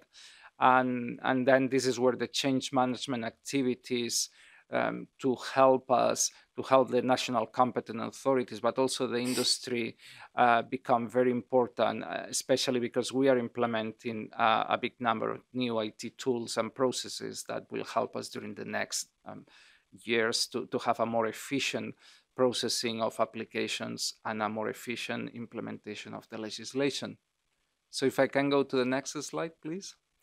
So, and to summarize, my key messages are, even if we kind of had to implement the legislation or prepare for the implementation of the legislation in a very complex moment, and I want to mention again the pandemic, the fact that we've been teleworking from different parts of Europe during the last month, and we are pleased to be able to come back slowly to the agency, but also the CVMP has been remotely working during the last years, which is quite amazing. And in fact, they are coming back during the November CVMP meeting. So next week we are gonna be hosting them again, which we are very glad to be able to do. But the scientific guidance is progressing well and in line with the plans that we had, which I personally consider a great achievement of my colleagues. The databases are being developed on track. Obviously, the data needs now to be submitted, and I can imagine that there are areas where we will need a bit of work after the implementation deadline, but we are getting there. We also have a number of activities for the industry. I will include also this SME meeting into those activities, which we are ramping up during the last month before the implementation of the legislation. And a final remark is that the implementation of the regulation is proving complex and demanding on resources for all our stakeholders. I wanted to have a more stronger statement about how difficult this process has proven to be, but my colleagues suggested that I should, be not too overly kind of, explicit about the complexity of the project. And I think that there is, what I'm trying to highlight there also is that we are also asking patience from stakeholders, because here and there we might need to improve after the implementation of the legislation. We might need to improve one or the other processes, but we are doing our utmost. Thank you very much. Thank you, Jordi, for your presentation. And now we can move with our next speaker, Suzanne Thiel. who's going to present you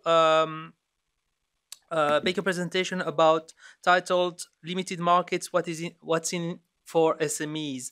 So Suzanne Thiel is a more recent addition to the EMA staff. So reading her bio. She has a really long, very long experience in the private sector, working in European regulatory affairs for veterinary medicinal products. And at EMA, she's a scientific officer working on regulatory support and advice for pre and post authorization procedures, and also working on the implementation of the veterinary legislation. So, Suzanne, I'll give you the floor. Thank you very much. Thank you, Konstantinos. Good afternoon, or maybe still good morning, and welcome again to the participants. Next slide, please. I would like to after a short introduction, would like to give a short overview of the legal framework, and then explain a bit about the work done on the classification, eligibility, and data requirements for limited market products. And after that, come to post-authorization and work in progress, also related to the implementation of the limited market provisions.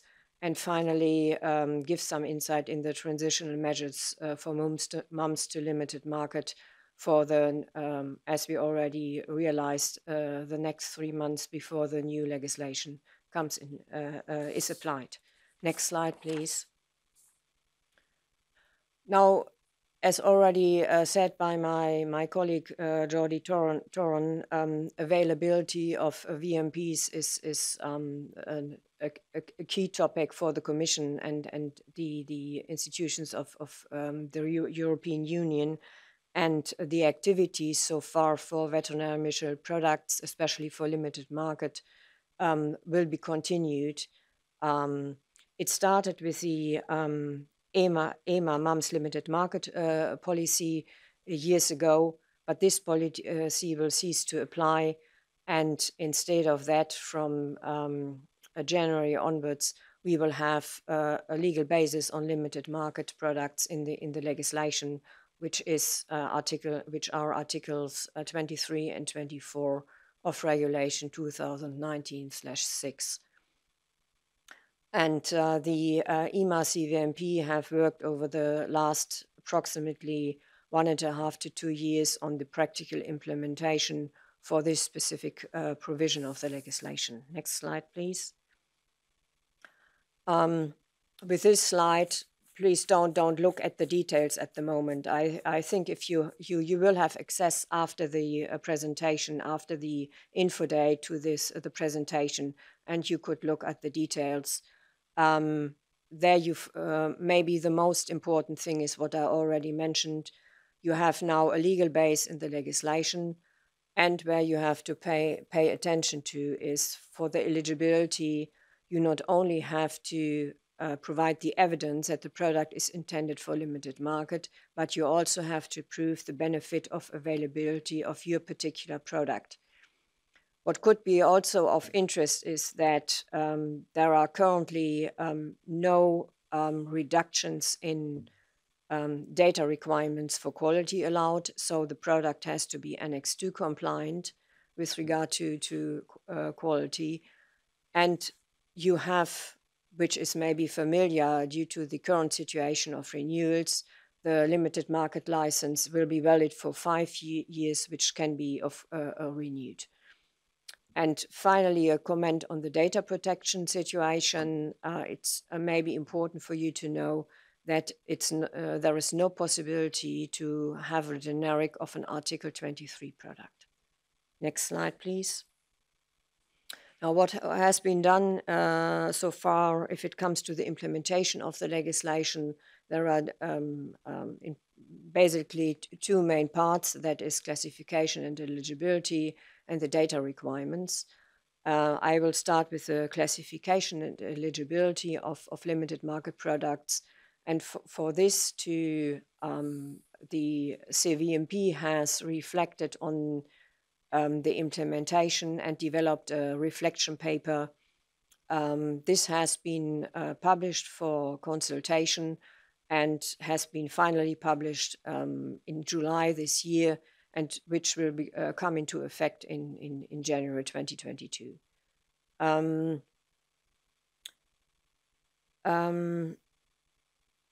Maybe one point which is not necessarily obvious, because this reflection paper has been developed by CVMP and EMA, but in close cooperation with the CMDV. So even though in the procedure, I come later to that, the CVMP will make an assessment of the classification and eligibility for limited market products, it is applicable or should be applicable for authorizations under the central, decentralized and mutual recognition procedure, and also it may be applicable for national applications if requested. Next slide, please.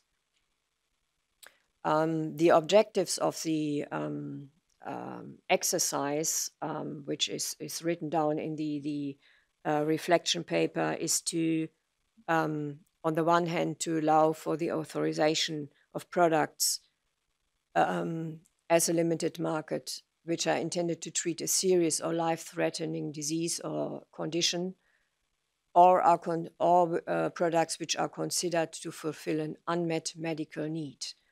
And for those products, if this is confirmed, the absence of some confirmatory data for safety and efficacy shall be applicable. A second objective, and this is where I come later to this as well, because additional work will be done on that, is that it has been decided by CVMP that the regulatory system should also continue to issue marketing authorizations for type of products that is being authorized now under the current limited market MUMS policy. Next slide, please. This is again a bit of a busy overview, but it may help you to understand the decisions which has to be made before a product can be classified as a limited market or for eligibility. In principle, it is a two-step process where, on the one hand, it has to be checked whether a product has a limited market classification as per definition of Article 429. And the second step is whether the benefit of availability of the product for the market is met. In the next slides, I will go a bit more into detail on these two questions which needs to be answered. Next slide, please. With regard to the first question, whether a product is classified as limited market, there is Article 429, which has to be looked at, and Section B of this article is quite straightforward because it is clearly indicated what species are limited markets. The other provision is a bit more complicated because it looks on the whether a VMP for the treatment or prevention of diseases that occur infrequently or in limited geographical areas can be proven as positive, and this is then for the species which are not covered under article under the B section. For these diseases which occur infrequently or limited geographical areas, there will be an estimated potential size of the market necessary. And this we have developed for this an equation based on which it can be calculated. The equation is included in the reflection paper, and some additional information on on more details is also included there. Please be aware of the guidance threshold put in the reflection paper for species populations. It is for vaccines 5% and for other treatments 0.5%. These figures are based on the, can almost say, historical experience of the EMA policy. So they are not coming out of the blue, but are rooted in these experience. Next slide, please.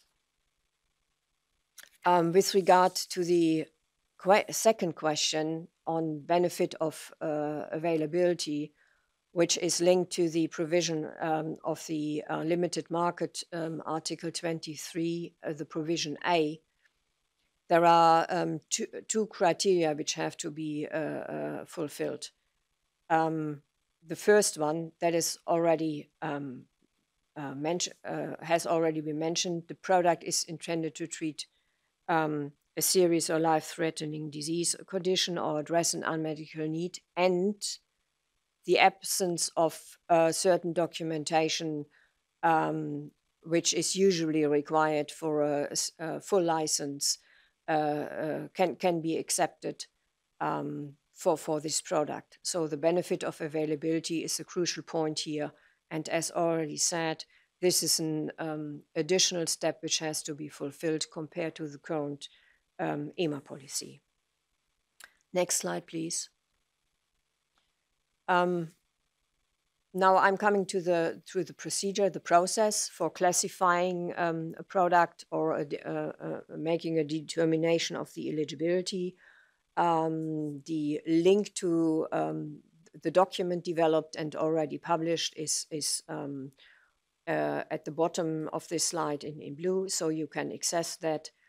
In fact, it is a two-step process which allows for a separate determination of the limited status under Article 429, and in the second step for the confirmation of eligibility for an Article 23 marketing authorization application. The CVMP will on request look into the application by the applicant and will evaluate the application and confirm hopefully in the end classification and or eligibility. It is expected that this application will be made in advance of a marketing authorization application, because the you as an applicant would like to have some clarity on the data required for an application. The confirmation will be valid for a period of 5 years, and this period will be renewable. Next slide, please.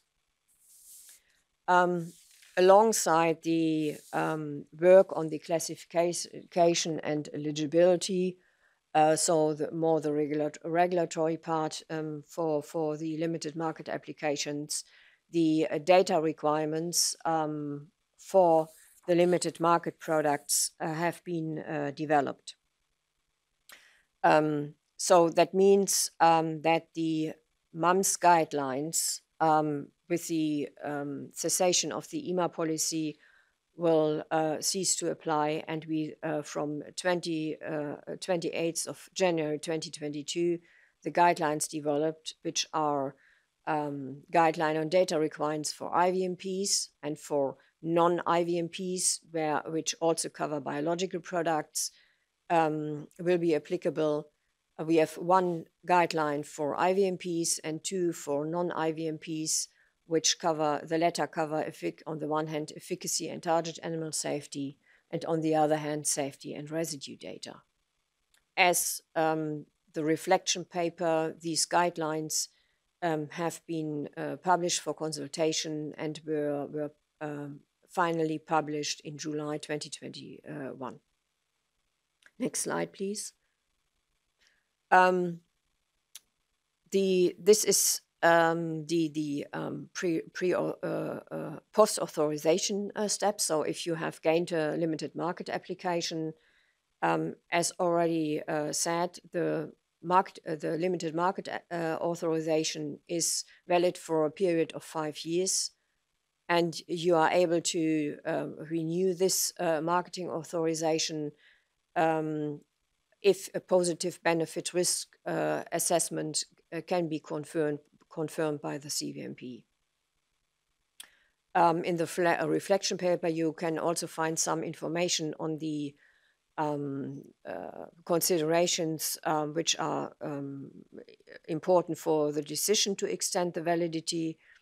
And this is, on the one hand, the acceptability of the safety profile, including information to LEE, so classical pharmacovigilance information.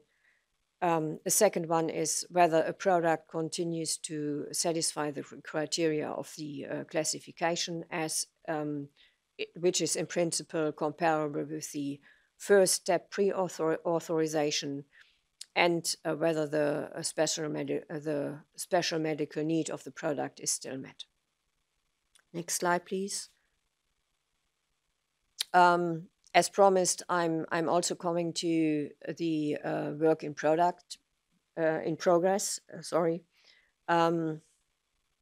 And with this, I come to the I repeat the second objective of the implementation of Article 23, that the regulatory system should continue be able to issue marketing authorizations as it has been for MUMS limited market products under the EMA policy until now. These are then, to be clear about that, and if you go later back to the decision tree, these are the products which are which comply with the classification. So they are limited market products, but they do not comply with the second step with the eligibility for Article 23. So, but the CVMP decided that some work should be done on this, and a concept paper on the development of scientific guidance was published for consultation on 15th October, and the consultation phase will end on in 2 months' time, or a bit less, on 15th of December this year. Next slide, please. Again, very busy and not easily to grasp. What I would like to highlight here is what we would like to achieve is to define, as it has been done under the MUMS policy, for limited market products, the options for flexibility within Annex 2. And this is an important point compared to what is now possible for an Article 23 application, where deviations from Annex 2 are possible for safety and efficacy. So the work to be done is to define the flexibility within Annex 2 for all 3 criteria: efficacy, safety, and quality, for all type of products, non-IVMPs, non-IVMPs, and also the biological products. If it comes to quality, these flexible quality requirements within Annex 2 will then also be applicable for Article 23 products.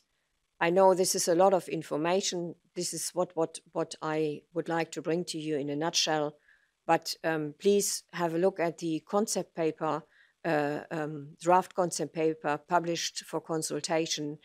There are more information can be gathered, and we are very happy to receive your comments on this concept paper. Next slide, please. Now that is, I think, my last slide. It's about the transition from the MUMS policy to limited markets. On January 2022, the current MUMS policy will cease to apply, and with this, the new regulation comes into force. Products classified as MUMS under the current policy which haven't received a marketing authorization, or where no marketing authorization application has been validated before 28th of January, will have to be reconsidered in light of the provisions of regulation of the new regulation. So you have to go through the application process for classification and eligibility as described earlier. If you have, however, filed an application which has been validated, it will be processed under the current legislation and not the new one. And finally, products classified currently as MUMs and are already authorized will be considered as standard or full marketing authorizations, and the new regulation will not affect the authorization status. That's all I would like to present to you at the moment. Thank you very much for your attention, and I think in the next session you have the possibility to ask questions. Thank you.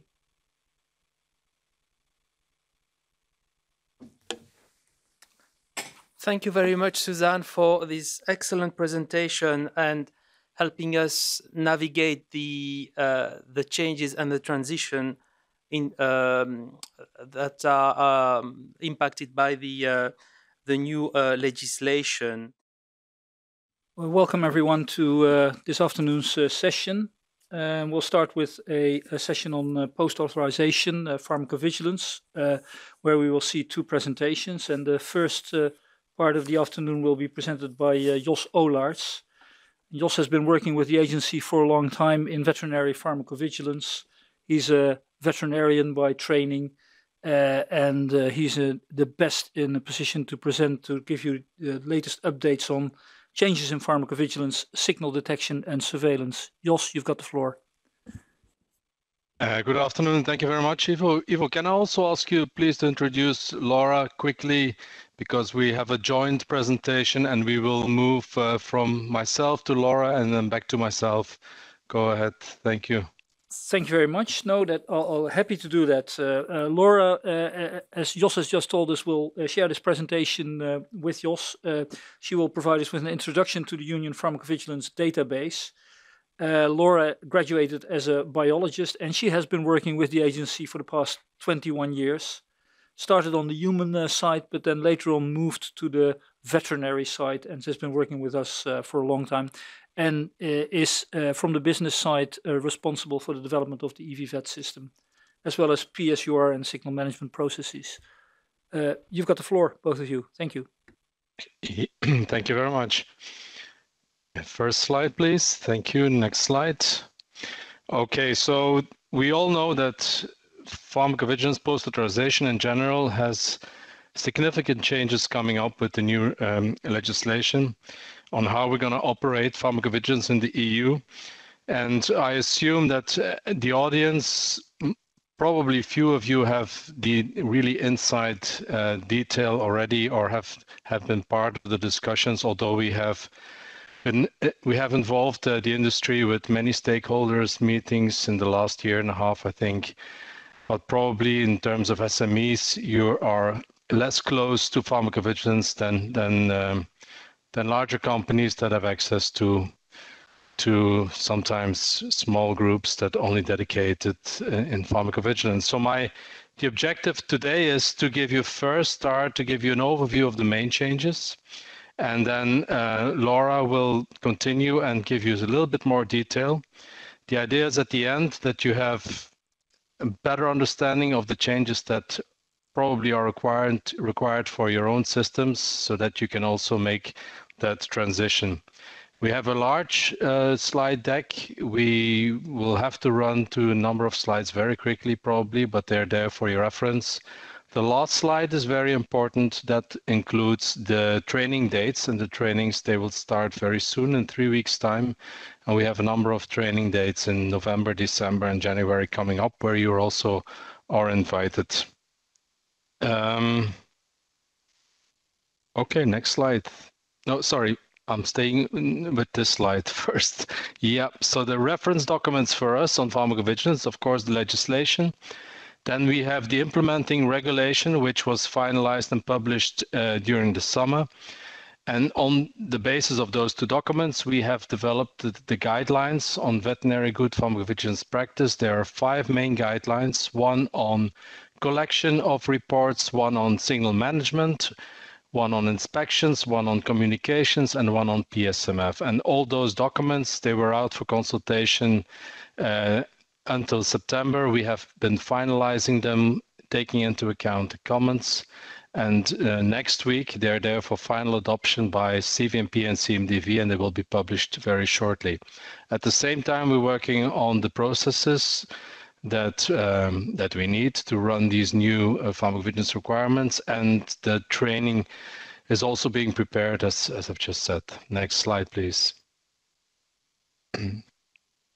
So this is the main summary slide from my side, and let me give me a moment to go over that with you together. So the pillars of pharmacovigilance, some of them have changed, some of them are still the same. The first one, I would say, is really very much the same as currently you should be very familiar with, is the day-to-day collection of adverse event report and sending it to Vigilance.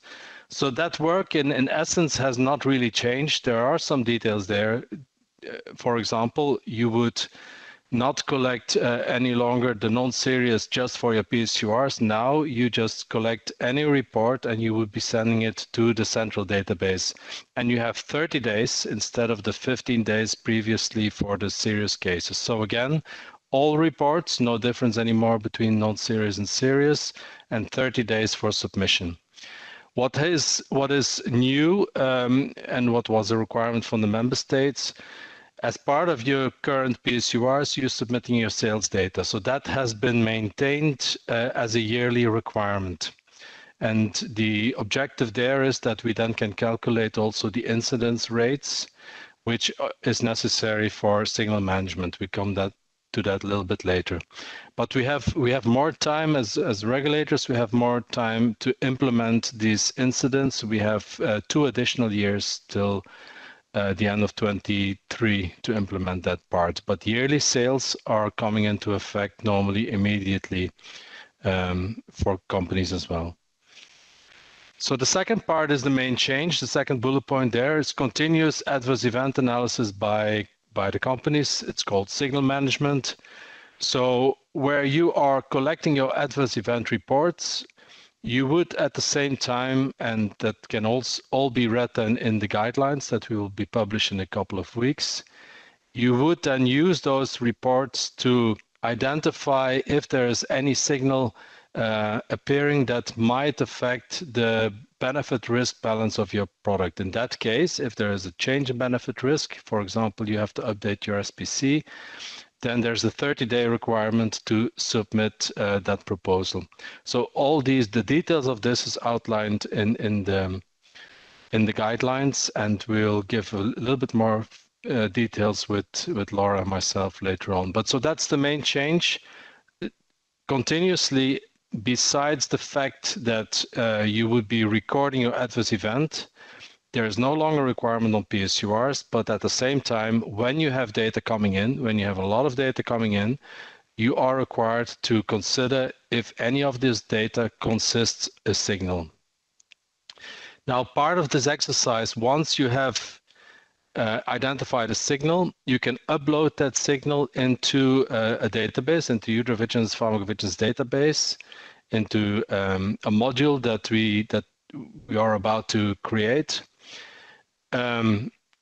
Part of those submissions by the end, once a year, and that's the other big new requirement I would say in signal management, is that you have to submit 2 statements. It's actually 2 tick boxes in the system where you confirm on a yearly basis that you have, first of all, you have done and you have followed the guidelines on signal management, and secondly, you then confirm that your benefit risk for that particular product is still the same. So independently, whether you have any reports or whether you have any signals, every year you have to have those statements ticked off. So we have tried to minimize that work, but it's a yearly event. So in the beginning, once you have a new product on the market, you will probably have worked with some with some reports, perhaps some signals. So you will have to submit the signals and the statement. A few years down the line, maybe 3 years already, once it has stabilized, you know already the statements you need, the warnings in your SPC. You have very little reports coming in, no new signals. The only thing that you would still have to do then is those statements, but as tick boxes in that new system. So that's in a nutshell the new requirement on signal management. What is the oversight of the regulators, the competent authorities, the HSC, the Commission? The control of it will be done through pharmacovigilance inspections. So there's a lot of thrust being put on the companies. There's going to also be a risk-based signal surveillance by the regulators. So we're trying to set up a small group of experts that will be reviewing continuously also the data in ultravigilance to see if any obvious signals are in there, and then take necessary action if necessary, and take the action if necessary. And that group are also the regulators. They have also, by legislation, Article 81, they have the opportunity to do ad hoc targeted surveillance as well. So the oversight is directly on the database, but inspecting the companies directly. And the basis for the inspections, apologies, is the last bullet point is the master file. That is the current DDPS. So the master file is a file where you as a company will describe all your the complete system that you have in place on pharmacovigilance. It would include a new element of quality management system, and that's brought in because the whole system of pharmacovigilance is relying really on a trust basis on the companies. So you would have to prove at inspections that you have this system, those SOPs really in place, that you are capable of following up your product when on recording the data, on doing the database queries, on submitting the signals. So that's the basis from a company perspective to be in line with the new legislation and the requirements. The pharmacovigilance master file is a file that is kept at the premises of the company, and it also makes it easier for you to amend it as you go, and it's not that so it does not require, whenever you want to update it, specific variations. Next slide, please. So again, we're going from a time-based, which was the PSUR's based system, to really a database system where the data will dictate the amount of work that you have. After a few years, normally you should still have some reports. If you have a good selling product, you will have reports coming in inevitably. But apart from submitting those reports, if you have a stable pharmacovigilance profile, if your SPC is stable, you should not have much more than the annual statements to do and your sales submission. So that's the main change. The fact that we going to a database system, of course, we need to have good data systems, and that's the next slide. Sorry, it's not COVID, it's just my throat. Just briefly, the main new element also of legislation is, and it's very important for our data in pharmacovigilance, is to have the product data available so that we can query the database. The product database, and Jana will have in the next session much more details, but it contains, from the pharmacovigilance part, also QPPV data and the reference of the PSMF file. Then we have the main Union Pharmacovigilance database, so is the current Ultravigilance Veterinary that is being updated, and Laura will shortly give you a glance of what are the changes. So that's the new layout and other changes that's now going to be compliant with VICH. So that database is being used as now to collect all the reports, and at the same time, it's your access to review the data and to do the analysis. Now, I say it's your access. We assume that particularly SMEs will probably more likely to use the central database for signal management than the larger companies. The larger companies by legislation are allowed to, well, any company is allowed to use your own database for your signal management. But I assume that many SMEs would not have access to such facilities. So what we will do in the training, of course, the trainings are there to show you how you can access your own data and how you can query the database to comply with the signal management requirements. Then that's the last bit, the signal management reporting module. Whenever you have a signal, you need to submit it, the same as the annual statement. And also this system is being put in place to deal with any other alerts that needs to be circulated between the regulators, but also, if necessary, from a company-based point of view. So these are the three main systems that will support the overall system of pharmacovigilance and the processes under the new regulation. Next slide. So briefly, something about the burden, because there's lots being said that we should, and that's one of the main objectives of new legislation, we should limit the administrative burden, which we had identified came with the PSURs. And the main way we hopefully will achieve this is by making sure that we have a risk-based approach where, as I said before, where the data will dictate the amount of work that you have. So normally after a few years, you should be left only with your statements and your reporting. That should be the main gain for the companies, so that you don't you have work, of course, when you have reports and when you have signals. That is absolutely normal. But for products where you have limited reports, products that are a long time on the market, you should have not much of work to do, just to ensure that you follow the guidelines and submit your annual statements. Having said that, this red line is still going up over 2022 because it's inevitable that we're now still in the phase where we're setting up our systems, we're setting up our new processes. We're gonna have the trainings inevitably for a lot of products, and particularly the non-caps, because for the centrally authorized products, we have already about 8-9 years experience of signal detection, so we know them much better. But for the non-caps, they will be for the first time in signal detection. They will have a lot of signals coming up that are often not true signals, but that's inherited to the system. So in the first year, we will have more work. It's just that's the nature of the beast. I think the expectation is once we're at cruising speed, hopefully into next year, that's when we expect to have the first gains, hopefully in lesser burden.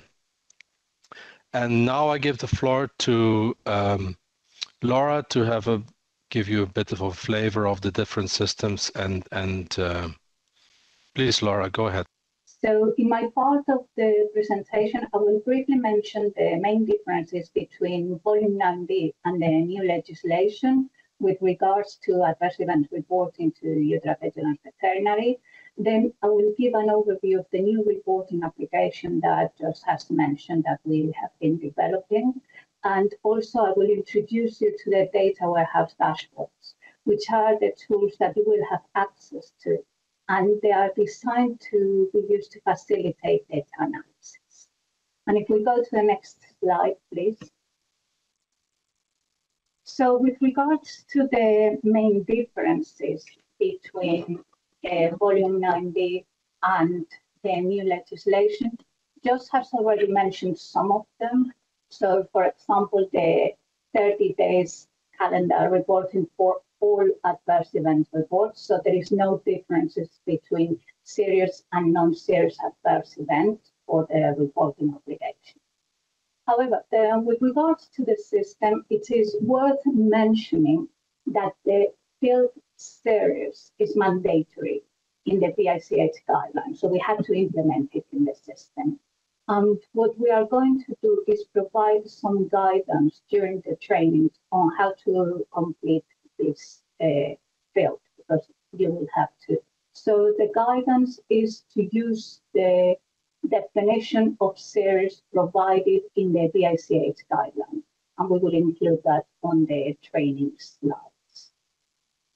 With regards to lack of efficacy, what has changed is that now the off-label cases need also to be reported, and for environmental incidents, there is a new definition that hopefully clarifies what constitutes environmental incidents to be reported.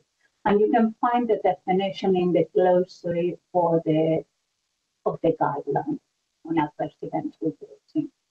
And with regard to the requirement related to the medicinal products for human use that may have been administered to an animal, this requirement doesn't really apply to marketing authorization holders as much. The only requirement is that we would report the information on this product as much as per other concomitant product that you may mention in your report. And if we go to the next slide, please.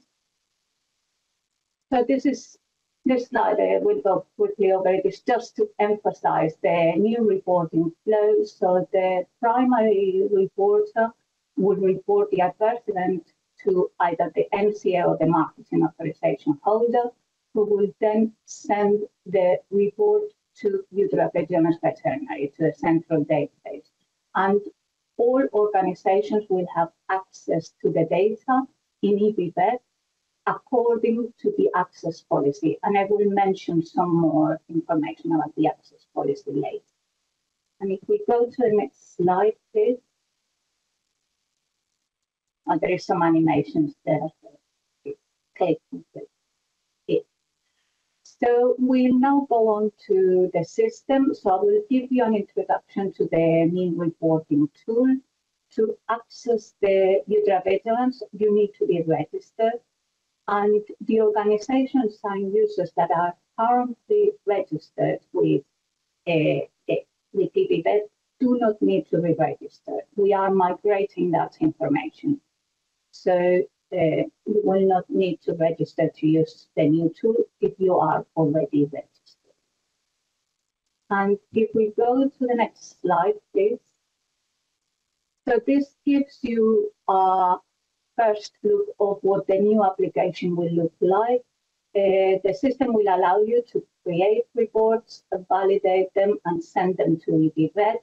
And then in another part of the application, you will also be able to search for reports and messages that have been sent to the system, and you can use various criteria to search for the reports. I've got a slide later on to show you briefly how this will look like. And as we mentioned earlier, the reporting form follows the BICH guidelines, so it includes all the fields from the BICH guidelines, and is divided into sections. The mandatory fields are highlighted in red, as you can see there, and they have an asterisk next to them, so you can easily identify them. And if we go to the next slide, please. So there is only one form to submit adverse event reports, unlike in the previous EBVET 2, because humans are not considered a species. So if you have an adverse event report in humans, you will select the species human in there. And if we go to the next slide. So here are other sections from the reporting form. So you can report information on the medicinal products, and this is repeatable, so you can enter as many products as you need. And there is a section to describe the information on the report and code the adverse events into better terms. And if we go to the next slide, you can see that the PICH guideline, when you code the adverse events into VEDRA-TAN, it will allow you to enter how many animals suffer that adverse event. So you will be able to enter much more accurate information. And if the system also allows you to state the accuracy of the information, so you can enter whether the information was actual or estimated. Next slide, please. And the last part I'm going to show in the reporting form is, for example, you can also include whether the product was used off-label and state the off-label. And then we can move on to the next slide, please, where I can show you that you will be able to search for reports and messages based on quite a lot of number of criteria. And when the adverse event reports that meet the criteria are reported, the level of access that you will have to the information on the reports will depend on the access policy. So if you send the report, you have access to all the fields. If one of the products is mentioned in the report, you will have what is called level 2 access to the information. So you will have access to most of the fields in the report, including the case narrative. However, if you don't own any of the products mentioned in the report, you will have access to some fields of the report, but not to others, like, for example, the case narrative. We will cover this information in full during the training, so we will provide much more information with regards to searches, this policy, and other information on how to report adverse event reports using this tool. And then we can move on to the next slide. And in the next part of the presentation, I will give you an introduction to the dashboards that we've created for data analysis. So on the next slide, please. If you click through, I think we'll get this again, until we get to the last one. There. So we have created 8 dashboards and reports that allow you to do different things. So depending what kind of information you want to find out, you will use one dashboard or another. And I will briefly go through all of them. The adverse event overview dashboard does simply that. It allows you to get a simple overview of the data for a product or substance or for a group of products, for example, based on the ATC vet code. And I'm going to show you some screenshots later of how this dashboard looks like and the kind of data you can obtain with it. The next one we have there is the signal detection dashboard. So this has been optimized to try to view the data for products or substances, and in order to check for potential signals. So it contains the statistical indicator, the ROR, to help you identify some potential signals. And if you've identified a potential signal using this dashboard, you can access the information like a line listing and the actual case reports from it. But if you have a lot of data and you want to analyze the signal further based on certain parameters such as age, the time to onset, the geographical distribution, the pharmaceutical form, and so on, there is a dashboard, which is the signal evaluation dashboard that will allow you to do that. With regards to the data stratification dashboard, I won't go into detail with it because it's much more complex, and we will cover that during the trainings. But it allows you to compare products instead of comparing one product to all the other products in the database. It allows you to narrow the query to, for example, the same type of products, or to remove a product from view if it's causing problems with the calculation of the statistical indicator. Then we've got a line listing report where you can obtain a basic line listing which includes all the cases for a product, substance, or group of products. And we've also created this new tool, which is only on the inception. So at the moment it's quite basic, but it is tailored to monitor the data, for example, for a marketing authorization holder or the NCAs. If you will select the name of your organization and a very brief period of time, and it will allow you to monitor the data that has been received for your products in the system during that period of time, to allow you to continuously monitor the data for potential signals. And in the next screenshots, I will show you how some of those dashboards look like. So if we go to the next slide, please.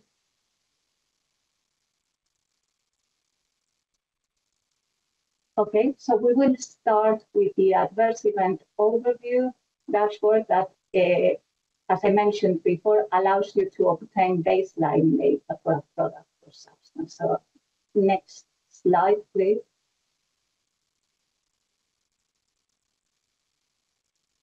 And most of the dashboards work in the same way. You've got a set of prompts or filters where you select the information for the product or substance that you want to find and apply some conditions, and then you will obtain results based on the conditions that you applied when you set your parameters. So in this one, for example, on the first prompt, you will select either a product or a substance or a group of products based on a specific code. Then on the next one, you select a time frame, and you select whether you want to view data for animal reports, human reports, or both.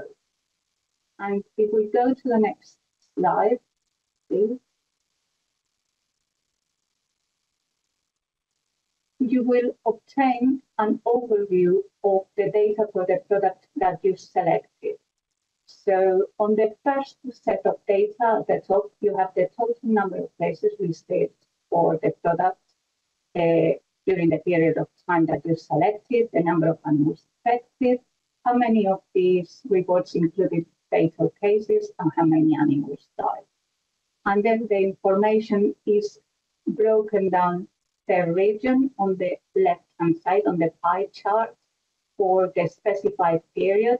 And then on the right-hand side, you've got information for the full dates. And at the bottom, you've got another set of graphs showing you the information per year for the number of cases and the number of fatal cases. And if we move on to the next slide, please.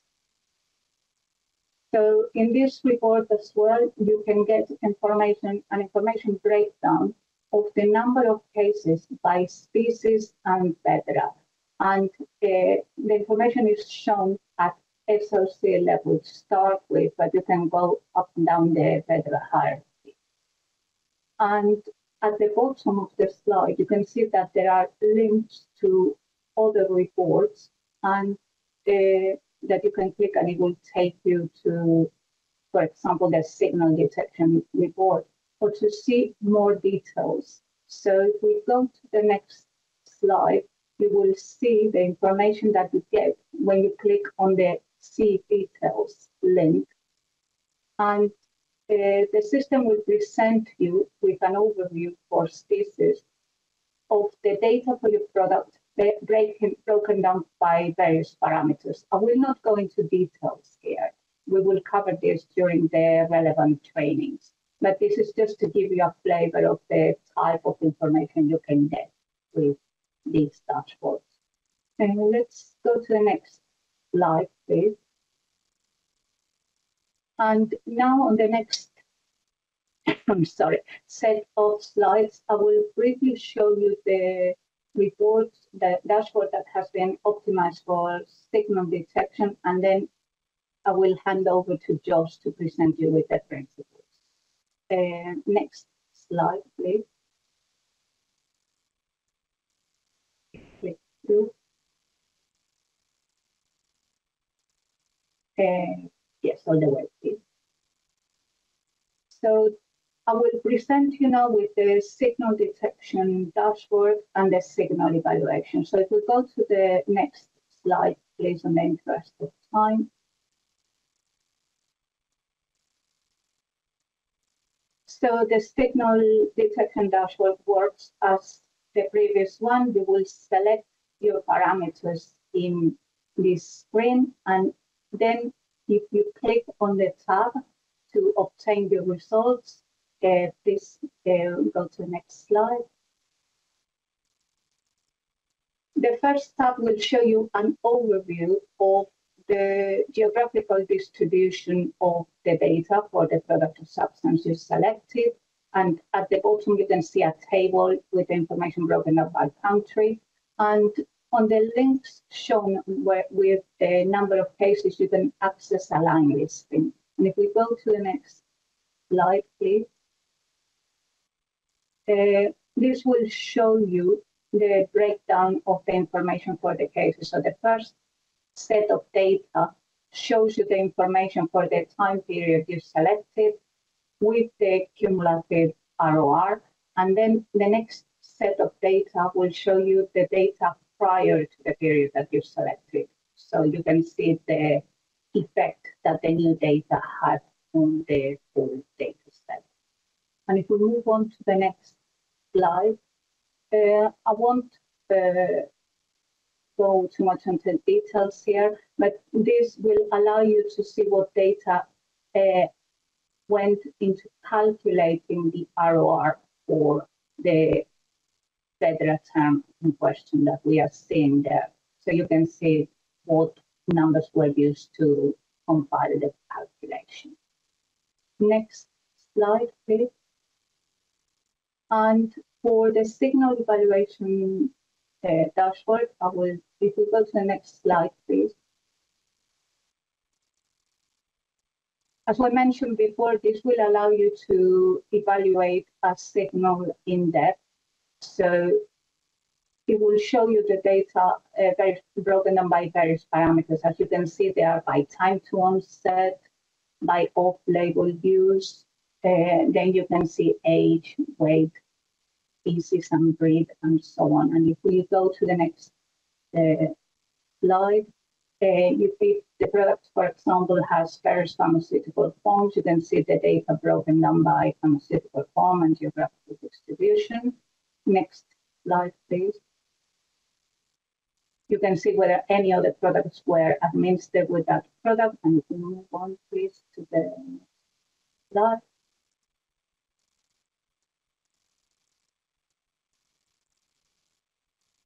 And you can see what other weather attacks were reported in the same. Next slide, please. And I pass now over to Josh to continue explaining the approach to signal management. Thank you. Thank you, Laura. So, because I realized when you do a lot of these slides and we run through them, it might look, I'm pretty sure, overwhelming. And what is this all about? And so the next slides are a little bit to bring it back down to earth and to make it more real, maybe. So you will, first of all, like I explained earlier, you would have your reports that you have sent. And then the reports will be looked at in your queries as cumulative over the life cycle of your product. So contrary to the PSURs where you look them back over a specific time frame, your signals would be essentially evaluated if you suspect that a certain event is really potentially related to your product, you would start analyzing this over the whole life cycle of your product. So that's the main advantage of your product, of your database, that you have access and that you can visualize those data from the start of a product going to market to the point that you analyze. So we have a definition of a signal, which is exactly the same definition that is being used on the human side. So I'll just maybe read it quickly. A signal is defined as information that arises from multiple sources, which suggests a potential new causal association or a new aspect of a known causal association between intervention and an adverse event. And this is judged likely to justify further investigation. So that's the one that is part of the implementing regulation as well. So the focus of signals will be to identify new information. It's important to emphasize that signals are a hypothesis. So often, because they're observational data, it is anyway very difficult to define a causal association. So they're a hypothesis. And it's important to also point out that very many signals do not represent the risk or require further regulatory actions. Many signals, and that's unfortunate, but that's just we learn that from the human side as well. Many signals are false positive. So next slide.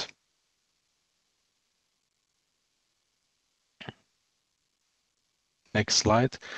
So I'm not going into the detail of this, but it shows you that there is going to be there are options in the methodology that's outlined in the guideline, but during the training we will address them, how these can be used in helping you identify whether there's really a causal link between the observed events and your product. Next slide. This is a slide that highlights, and you have to read it. It's coming out of the guideline that's going to be available in 2 weeks normally. It highlights that part of the signal is prioritization. There's a detection part, and then you have different outcomes. Sometimes you have an emerging safety issue, very rare, and then you can have signals that would lead to a change of benefit risk, so a 30-day submission. You have signals that you would identify as, okay, I need to now start close monitoring. And some signals may require an post-authorization safety study. But this is coming out in the guideline. I just invite you to read it, and it should be clear there. Next slide.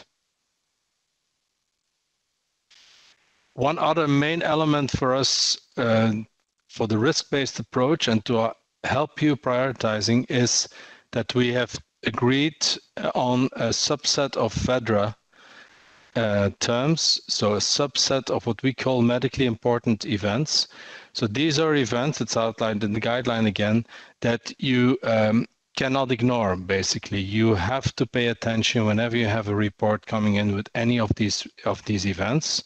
You have to treat them seriously and follow the guidelines, and making sure that you look at them as a potential signal. So that's the objective of this limited number of terms, and it's important to say it's a limited numbers because we followed the kind of approach like on the human side, but in the human side we're talking about hundreds of terms, of matter terms, and I think we have tried to limit it to a workable group of terms. Next slide.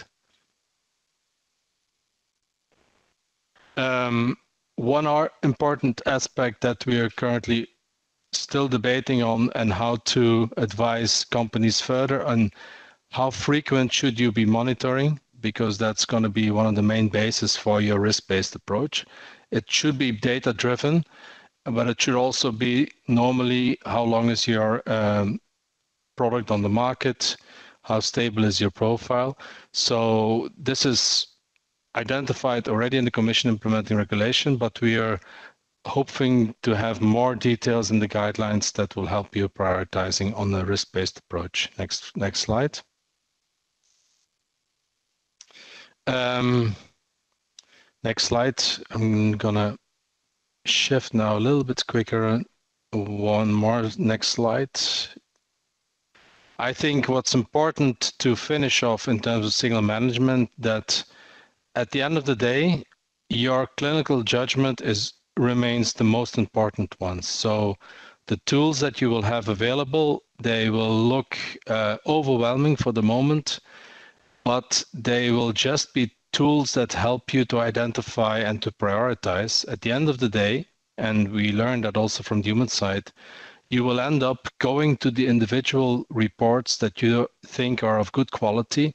You will start reading the narratives, and on the basis of the narratives, you will use your veterinary clinical judgment to see if you believe that there is evidence of any potential causal relationship between your product and the events observed. And for some of them, it's going to be easy: injection site reaction, anaphylactic type of reactions, the ones that occur fairly soon after the product is given. But rare events, long-term effects, when you have a lot of concomitant products, when there's an underlying disease, we know that this is not an easy science, and we're dealing always with observational data. So that has not changed. The tools will help you screening the data more easily, but the assessment itself is very much the same assessment as you're doing now on the individual events. Next slide. And so just reference to the guideline that will be released shortly on signal management. Next slide. And this is about the two statements for your reference. So these gonna be presented in the system as two tick-off boxes on an annual basis. You just go to the system for your product, and if you have complied with the guidelines, you tick them off, and that should be normally your annual exercise in terms of the annual statement submissions. Next slide. Next slide. 2 more minutes maybe to say something about pharmacovigilance system and PSMF. For an SME, I think it's still important that to read those guidelines, that particularly on the quality management system. So inevitably, because we're putting a lot of trust on continuous assessment by the companies, there is a part where you would have to make sure that you can show whenever you have an inspection coming that you have the systems in place, that you follow the guidelines, that you are in a position to monitor the data appropriately. So these are important guidelines for you to review. Next slide. Next slide. It's all for reference. I think here these slides give you the transition of the DDPS, which has basically already similar information on your overall system to the PSMF. So we're talking almost about the same documents, but now with an addition of a quality management system. Next slide. And the next 2 slides, I think they give you just the overview of already detailed information that you can find in the guidelines itself. Maybe I'd like to end saying that, coming back to the fact that we are really in a transition period, yourselves as well as ourselves as well. So we're always there to support you, particularly the small and medium. So don't hesitate, send us your questions, and based on your questions, I think we can also consider, maybe if we see the same questions coming back, to publish questions and answers that might help you to go into that transition. For the systems that are not entirely ready, we're working on workaround procedures. We do this actually together with the stakeholders, with the industry. We have regular stakeholder meetings where we exchange views on how to best process. And because we're all in the same boat, this is a new system, it's a new way of operating, and it might look overwhelming, but don't hesitate to contact us with any of your questions. And the last slide then brings you back to the dates. One more. Yep, the dates of the training. Please consider this.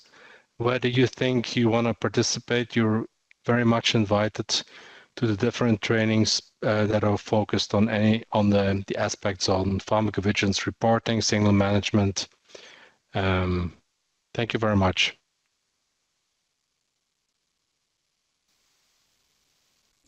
Thank you very much, Jos and Laura, for bringing us this presentation. And it is indeed a lot of information that needs to be processed. So I can only recommend that people do subscribe and attend those trainings and take the opportunity to send us questions in order to get more clarity on the processes at hand.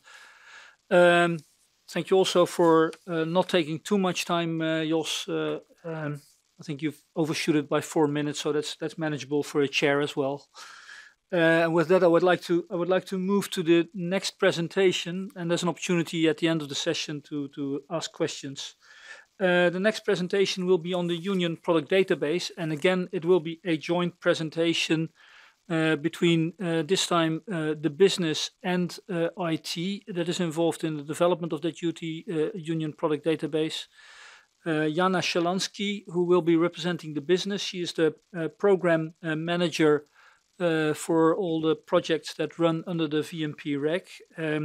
And she is the head of the Veterinary Strategic Support Office in the Veterinary Medicines. She's been with the agency since 2003 and has worked in different areas in the Veterinary Medicines division, so she knows about all of it. And she will present together with Ana Vicente, who joined the agency in 2019 and who's representing the IT side. And she's been focusing ever since she joined us. She's a business analyst. She focuses on gathering and analyzing requirements for delivering solutions, also actively with marketing authorization holders and competent authorities. So I would like to give the floor to you, and I trust that the presentation will land perfectly well for what is needed at this moment. Thank you very much. Okay, thank you very much, Ivo. And we can start straight away with the next slide. Thank you. So just to give a quick overview, as Ivo mentioned, between me and Anna, we are going to give you some program and project context on the Union Product Database and the status of where we are at this point in time. And then Anna is going to also give you a little demonstration of the functionalities for MAHs. Next slide, please. So for the context, I'm sure my colleagues have spoken about it today already several times. So obviously we have the new regulation that has all the purposes listed on this slide. So we can move straight to the next one. Thank you. And in terms of the timeline, this is certainly a timeline that put pressure on us for the Union Product Database. We are almost at the end of the implementation period, so it will become applicable on the 28th of January 2022. This is when we have to have the Union Product Database also available and usable for everybody who has responsibilities there. So we are getting there. Next slide, please.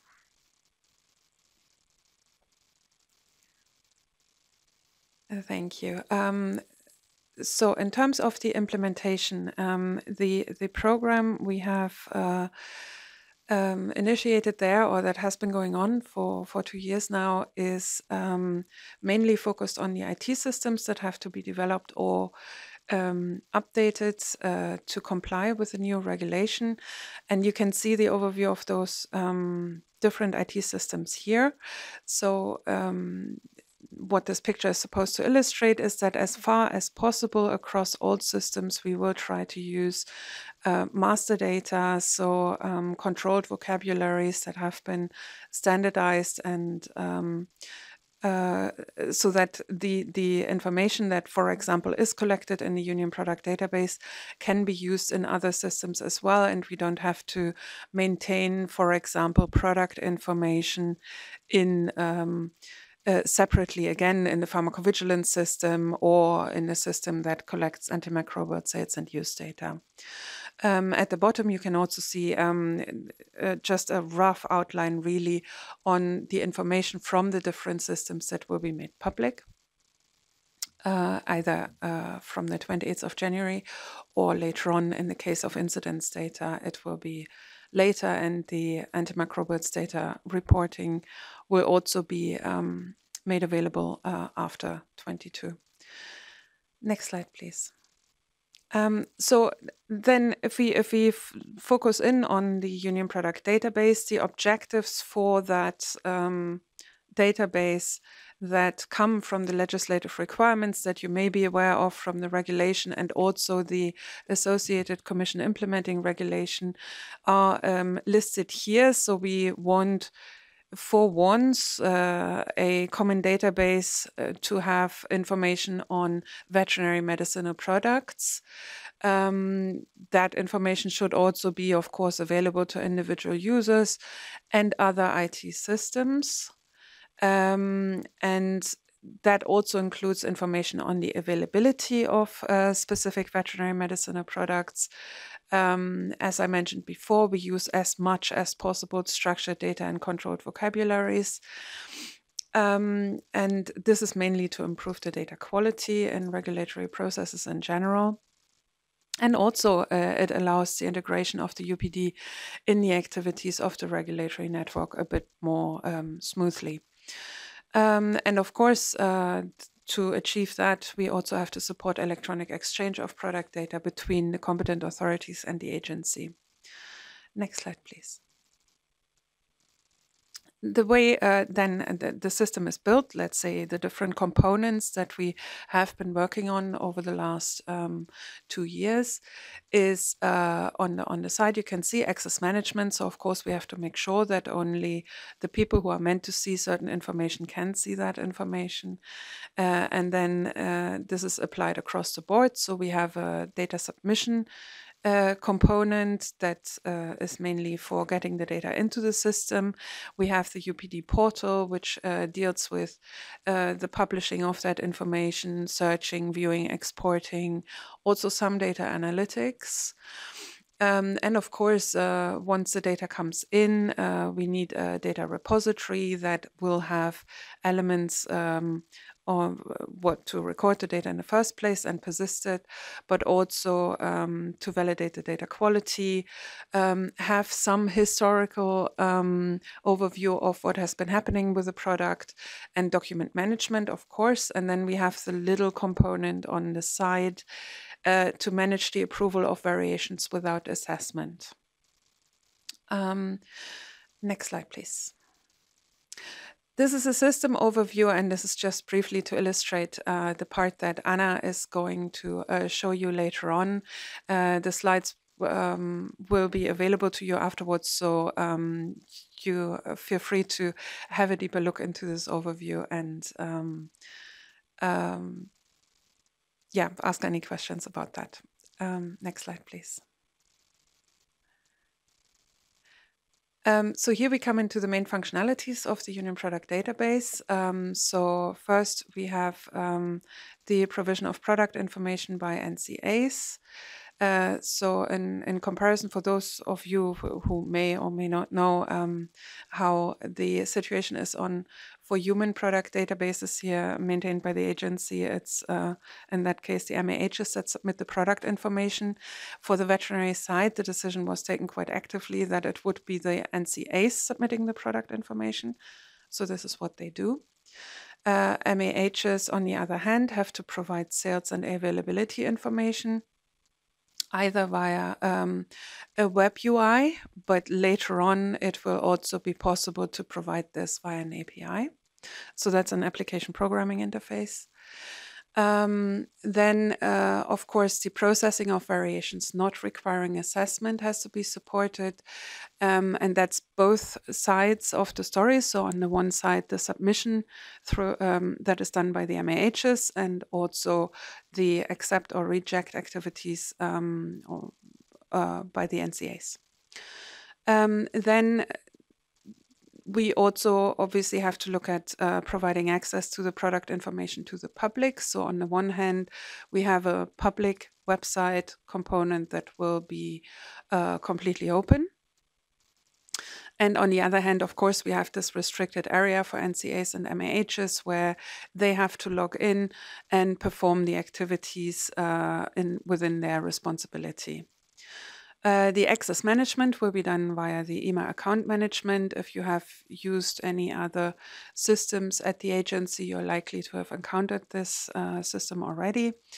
And as I mentioned before, we are using the SPOR controlled vocabularies and organization data in the system.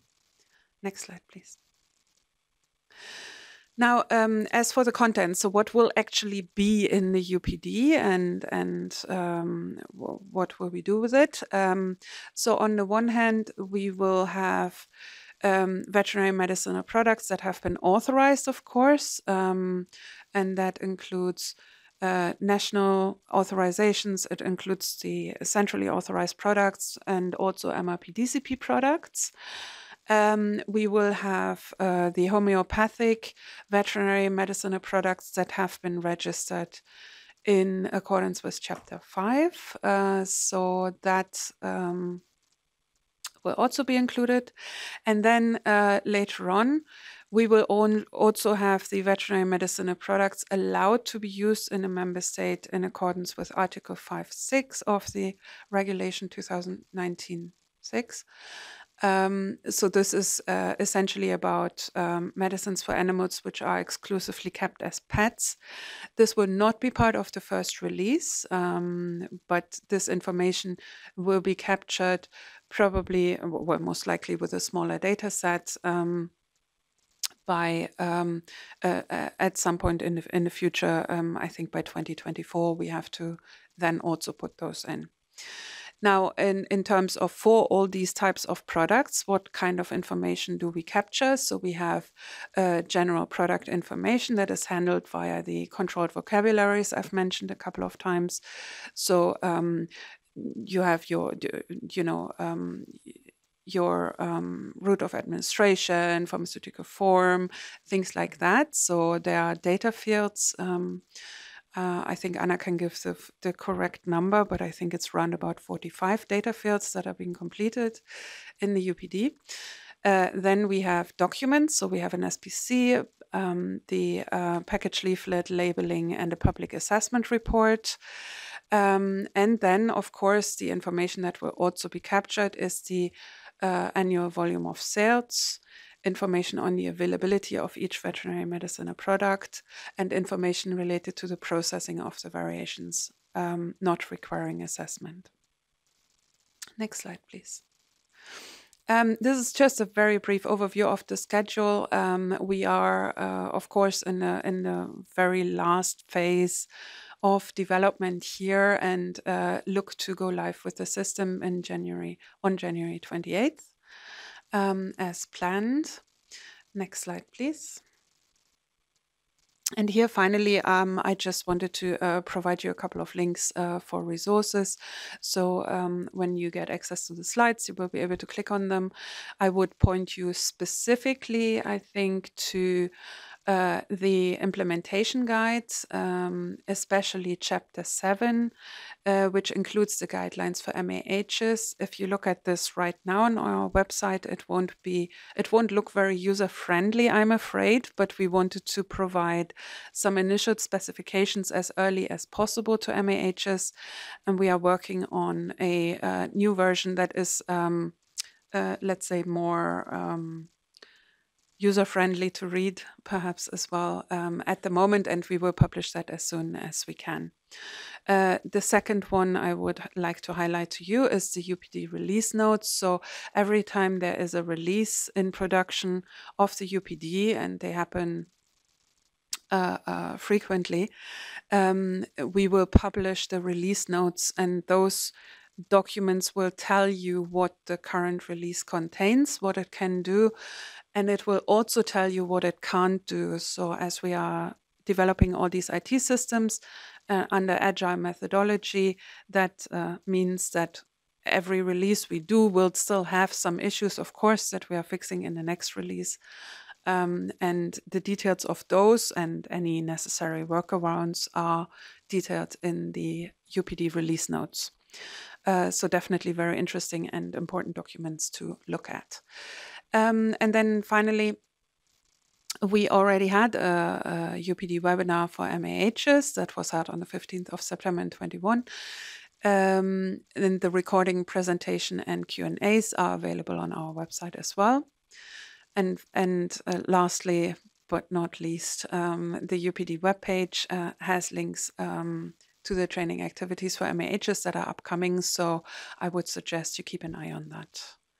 And with that, I would hand over to Anna for her part. Thank you. Hi, Jana. Thank you very much. And good afternoon to everyone. I'm going to share my screen. Okay, so this is the demonstration is over the Union Product Database. The UPD portal is what we have currently on the screen. Is the web user interface of the Union Product Database that will allow competent authorities and marketing authorization holders to fulfill their legal requirements based on the new regulation, veterinary regulation, that will come into force on the 28th of January. So competent authorities will be able through this portal to create and to maintain veterinary medicinal products authorized in the European Economic Area, and marketing authorization holders will be able to provide post-authorization data on these products. Post-authorization data is considered the volume of sales, the availability status of the product, the marketing authorization status when a product gets revoked or suspended, and also we need to consider the variations not requiring assessment. So before we go into detail of each one of the functionalities, and today, due to the short time that we have, it will be an overview. I would like to mention that this is a test environment. So the data that you are going to see, it's test data. So you will see inconsistencies in the data. You will see duplicates. You will realize that is not correct. You will see also we are working on an agile mode. So it means that today we are developing I am testing or demonstrating the Union Product Database. So all the functionalities are not completed for this demonstration. And for example, we have not finalized this. It will be ready within 1 or 2 weeks, the authorization. And that's why on the screen now, even if I am, I'm going to change. I'm logging as a Pfizer user. I'm a marketing authorization holder. I am able to see functionalities that are specific for competent authorities. So once that we finalize the authorization in the portal, we will not be able, or a marketing authorization holder will not be able to see specific functionalities for competent authorities and the other way around. So in this case, I'm in, at the moment I am a marketing authorization holder. I'm Pfizer, Germany. The portal will not allow me to create products, but okay, for this demonstration, I'm going to give you also the overview of what can do competent authority can do. So EMA and NCAs will be able to create products in UPD. The products were already mentioned by Jana. They will be able to create national authorized products, centralized products, products approved under decentralized procedures, mutual recognition, or subsequent recognition procedures. Also homeopathic products and parallel traded products. And this will be what will be delivered by the minimum viable product. Okay, once I'm going to show you, I will not create today a product, but I will show the form that will allow the competent authority to create a product. So as you can see, and was already mentioned as well by Jana, the implementation of the UPD portal is based on the Vet Implementation Guide. The Vet Implementation Guide specifies all the attributes that the product will have in UPD. So every field that you see on the screen, you can go to the guide and to read the specifications and what should be provided by the competent authorities. So all these sections that we see on the menu on the left are also in the Vet Implementation Guide. We have a section for veterinary medicinal product information, another for the regulatory entitlement information that will contain all the data related to the authorization itself, like the marketing authorization holder, responsible authority, procedure number when applicable, entitlement number, country, on all the data related to this to the authorization that has been granted. We have another section for ingredients, another for pharmaceutical product, another for manufacturer item, and for packaged medicinal product. So once that the competent authority has filled in the form and creates the product, two things can happen. You will receive, or the UPD portal will generate a notification for competent authorities and for marketing authorization holders, and you will be able to search this product in UPD. So in case the product is created, UPD is generating these notifications, and a user will need to come here to check which new products or which other actions in the UPD has happened. So in this case, these are the notifications that you will receive on a daily basis. We have implemented currently only the updates and the creations, notifications for these two actions, but we are currently working on another notifications. We will have notifications for create, for updates, nullification, variations not requiring assessment, and also for submission of volume of sales, availability status data, and marketing authorization status. Okay, how we can search for our notifications? We can use different search criteria. We can use the procedure number, the permanent identification number, product identification number, authorization country, marketing authorization holder, a range of date, product name, and action. Marketing authorization holder, we have added because maybe a user has different roles for different organizations. So in this case, I only have Pfizer, but it could be that I have more than one role for more than one organization. Marketing authorization holders will be able to search and view the products or the notifications for the products for which they have a role in the organization. In this case, it's only Pfizer. Each one of the notifications will provide information on the action. In this case, if we see the first one, it has been one update, and the system allows the user to navigate to the product information, to the view of the product.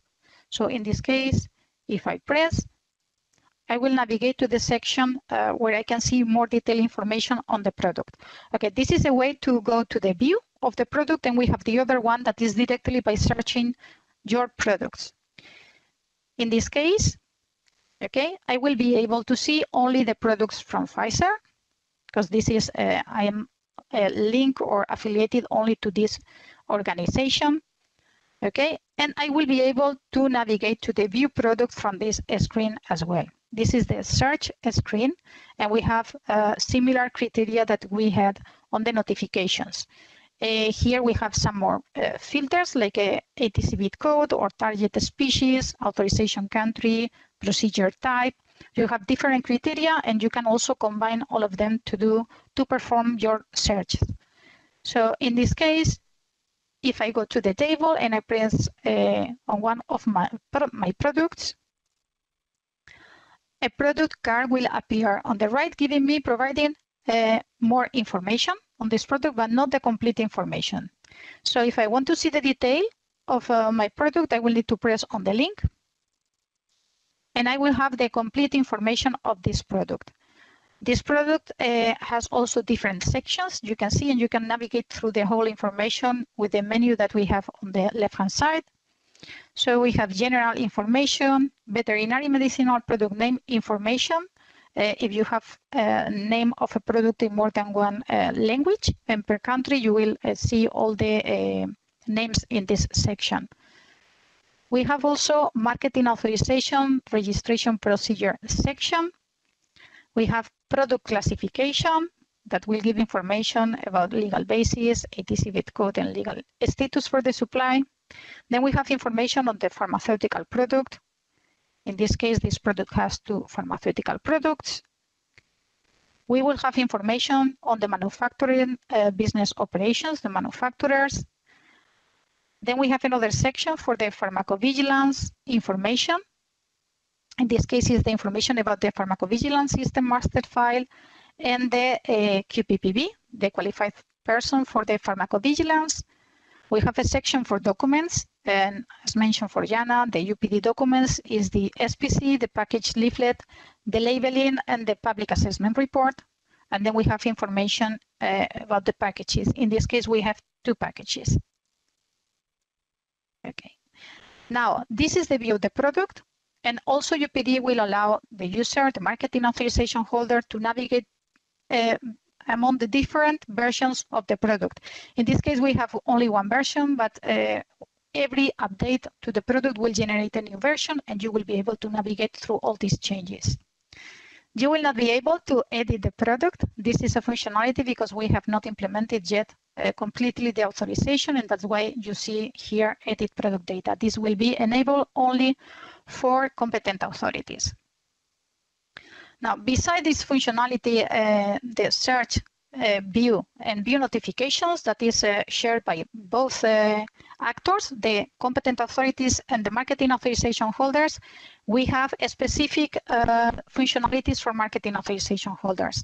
And these are the variations not requiring assessment, that is the submission. The approval of rejection will need to be done by the competent authority. And then we have the other post-authorization data. We are going to start with the variations not requiring assessment. And in this case, I'm going to play 2 roles. I have here the session with the marketing authorization holder that is Pfizer, but I have in another browser here, the competent authority user. These are 2 test users. With one, I will do the submission, and with the competent authority one, I will approve, reject these variations.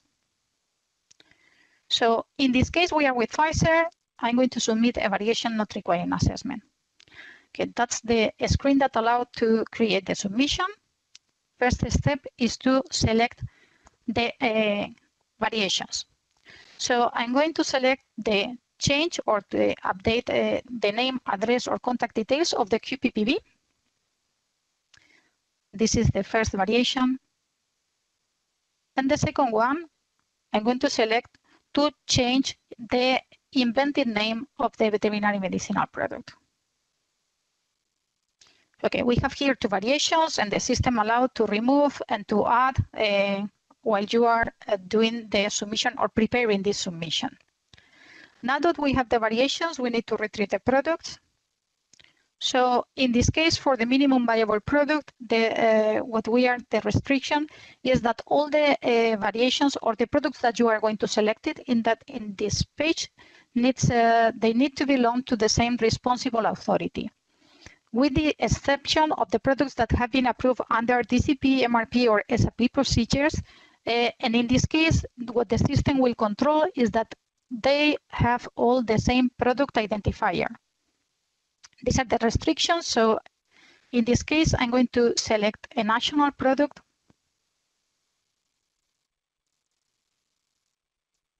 Okay, I will select this one. And if I try now to select from another country, this one Equest belongs to Ireland, and I have selected one from France. So the system doesn't allow me to continue because they need to belong to the same responsible authority. Okay, I have selected the product, and now I have to complete the submission. So what it is requested is that I provide a BNIS file, because I have here now 2 variations for the same product, but I need to tell to the competent authority which are the changes, or I need to provide more detailed information. And sometimes I will need to provide supporting documents or UPD documents. All this information will need to be included in the BNIS file. So I'm going to retrieve my BNIS file. And also I will need to provide the date of implementation and optionally the submission comment. So date of implementation, if you see, this is the header of the submission. Anytime that I add the date of implementation in the header of the submission, it will apply to both products.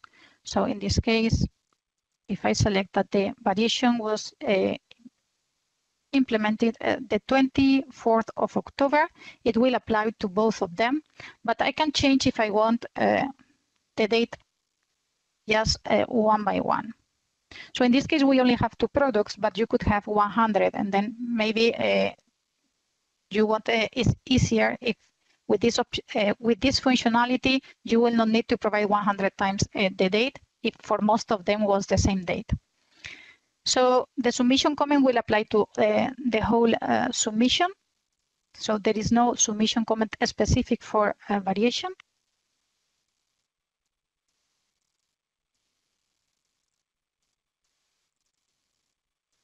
Okay.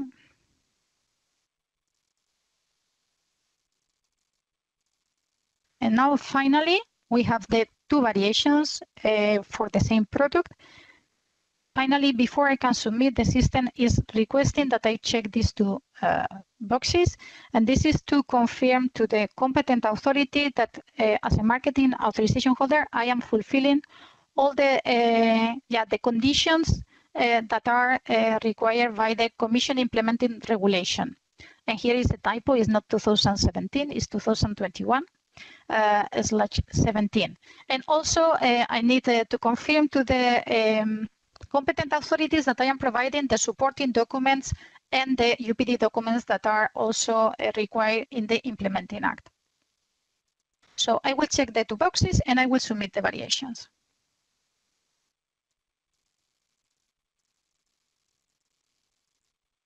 Okay, so the submission was already done.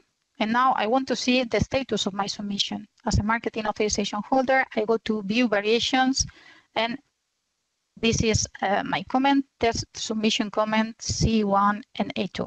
Okay, I want to see the detail of the submission. I have, as mentioned, 2 variations for 1 product, and this is I cannot edit because I can only view. Now is the time of the competent authority to approve or reject. Also, I'm able to download here the BNIS file. And we have added here a summary table where the marketing authorization holder and competent authorities will be a summary of the variations that are within the submission. Here is not maybe is not really useful because we only have 2, but when you have 100, it's nice to have at the end of the submission a summary table with the complete information. So now I'm going to move to the other screen. Okay, sorry, I need to log in again.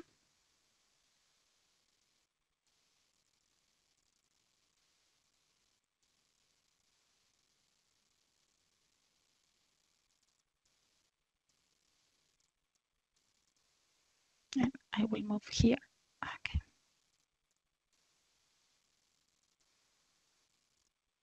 Okay, each 30 minutes the system will disconnect. So I need to log in again. Okay, and this is not, I didn't want the marketing authorization folder. So I will log out and log in again. Okay, sorry.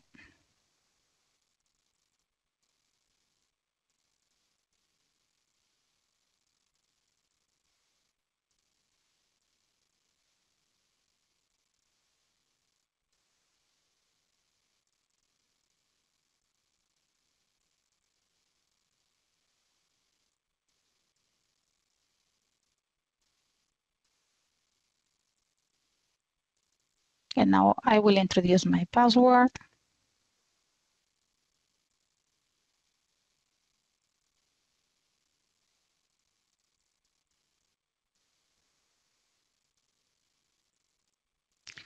So now I'm going to approve or reject the variations. I will go to also the panel to the view variations. And is the 121 the one that I need to review? In this case, I can edit data on the submission, and the information that I need to provide in order to approve or reject is the decision comment, the date of the decision, and the author of the decision. Of course, I will need to apply the changes after the approval or rejection, or before doing. I will need to apply the changes in UPD. So I will need to go to the products, and if the variation is impacting in the product data, I will need to do the updates. In this case, because we don't have too much time, I will not go to this part. What we are going to do is to approve or reject the variations. So again, the same, if I use the header of the submission, it will apply to both of them. I'm going to select the date of the decision. This is the author of the decision. I can select approve all or reject all. In this case, I can select approve, and then to do a partial approval, I can do one by one. We have all the information, decision comment, author of the decision, and date of the decision. So I'm going to submit my decision. In this case, I have approved the first one, and the second one is pending. If I go now to the variations, okay, we see that this is still pending. I'm going to reject the second one. I will enter here, and I will reject the second one. I cannot edit anymore the first one because already I did the decision, and you cannot edit your decision. So this is I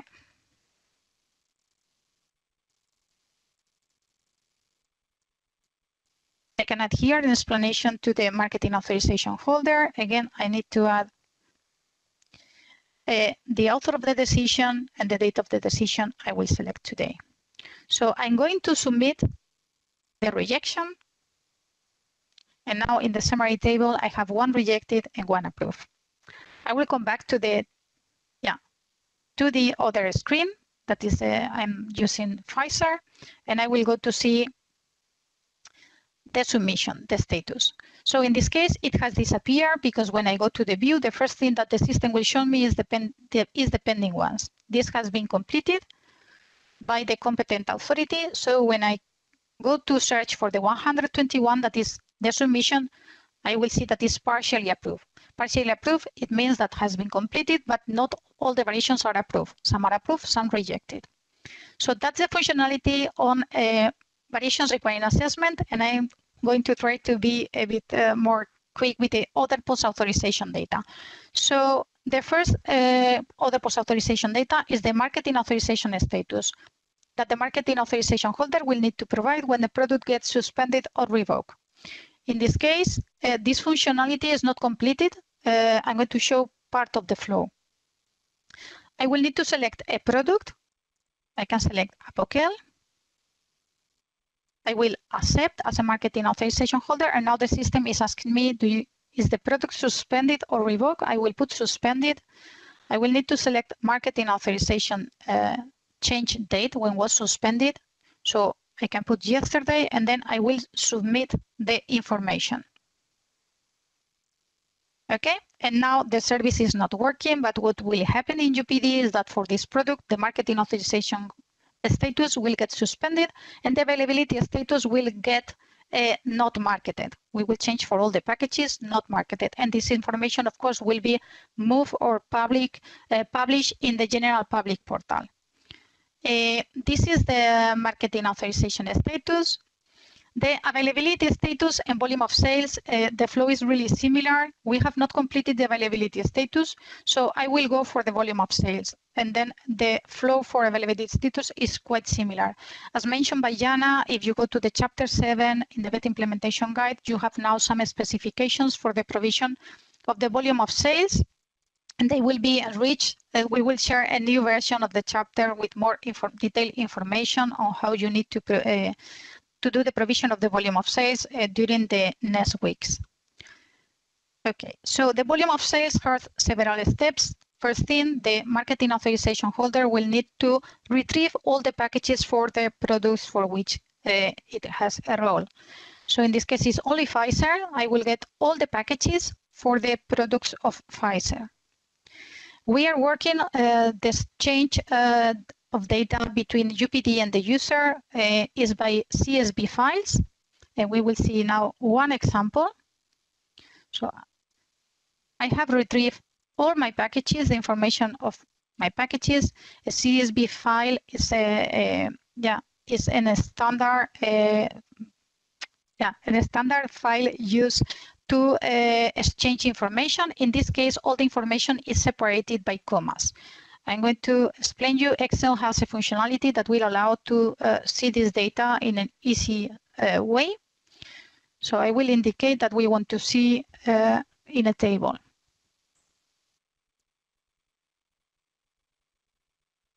Okay, so this is the information that we have retrieved from the system.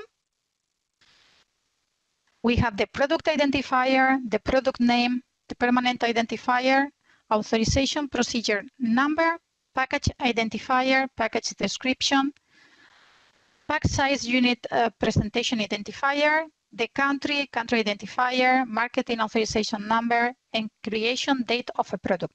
This is the information that we are going to retrieve from the data repository.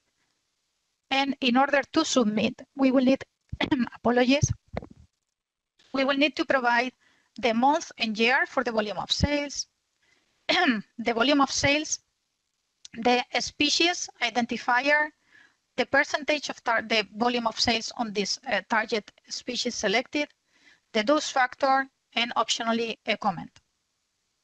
So this is the first step. We retrieve the packages from the system. Second step is to prepare what we want to submit. So we are going to submit the volume of sales. And I have prepared here a file, a CSV file with what we want to submit. In this case, I have selected one product. This product has 2 packages. This is a comment. And for each one of the packages, I am providing the volume of sales for the year 22 from January to October. So if we see the first row, the information that we need to provide to the system is the package identifier linked to the country, and then all the information that we were mentioning before. That is the month and year, the volume of sales, then the target species, in this case is buffalo. I was looking at the RMS before. Then we have the percentage of the target species. So for this package, we only have one target species. If we have more than one target species, we will need to add more rows to the file. But all these explanations will be provided in the chapter 7. Now we need to provide the dose factor, in this case is 1, and the comment that is optional. I have used this just for test purposes. So we have here the file of the volume of sales. I'm going to select the file from my laptop. And the one that I have prepared is this one. So we will submit.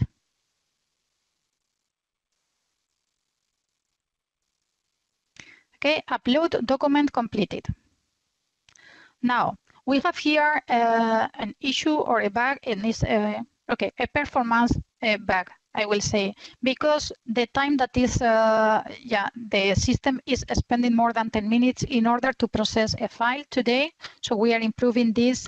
Then I am not going to wait 10 minutes. I will see here, this is the submission view. That is the third option.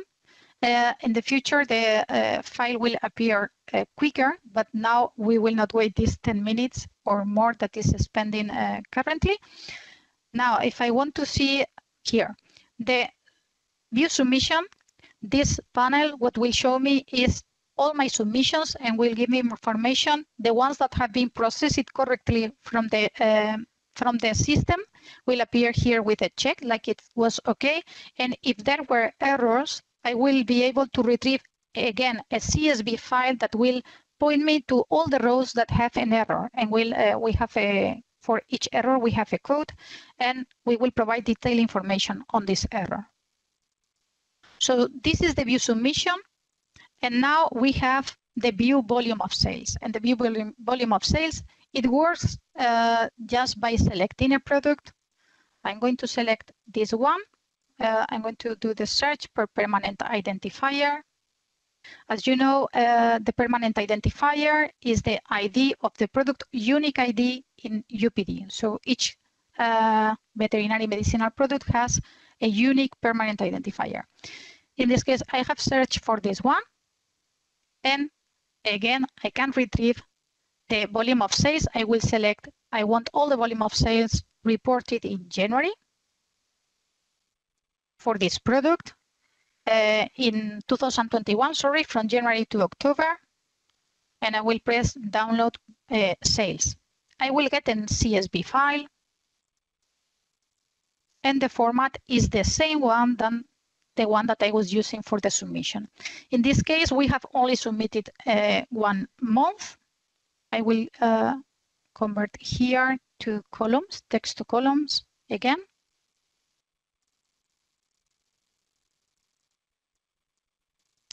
And then the last part of the submission is the information that has been provided by the user. In this case was the volume of sales that were provided in April 2021, 250. The target species, if you want to, you can convert to number, and you will need to check in RMS. In this case is dogs, but because I saw before, but you can check in RMS which target species belong to this code. Target species percentage is 100, dose factor 1, and the comment valid 1 package. So that's the functionality for what we have seen today. I'm going to do a recap of everything.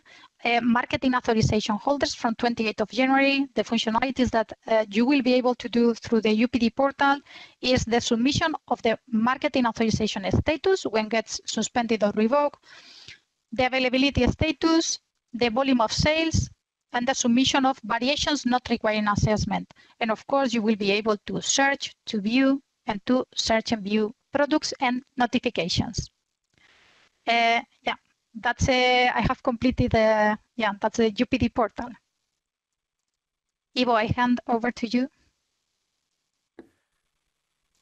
Thank you very much, Anna, and thank you very much, Jana, for this presentation, which was, I think, a very extensive demonstration of the UPD and what it can do. Let me start by thanking you all for your active participation in today's event. Thank all the speakers for their excellent presentations and for bringing so much information, possibly at some point too much to process right away, but rest assured that we will keep you updated on this. On the screen, you can now see the upcoming training activities for industry and also, I think, the second veterinary medicines info day, which is scheduled for the 30th of November. And we all encourage you to register to the EMA's VMP Rec program newsletter by emailing to vetchangeprogram@emaeuropa.eu and to monitor EMA's website for updates related to the program and which are very relevant for the industry. I think that we hope that the event has sparked reflection and additional questions, which you can always send to that same address that I just mentioned, and it's now displayed on the screen. Going through the sessions that we've seen today, we started off by a session on EMA's support for SME developing innovative veterinary medicines. And I'd like to say that the EMA SME office is the dedicated contact point providing full regulatory, administrative and procedural assistance to SMEs who want to develop and market medicines for human and or veterinary use in Europe.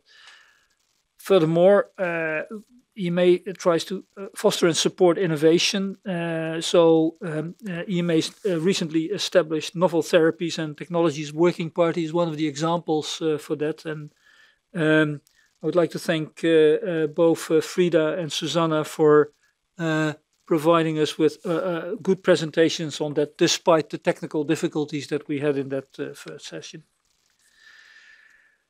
In session 2, on planning a successful marketing authorization application, and this, again, it also relates to session 1.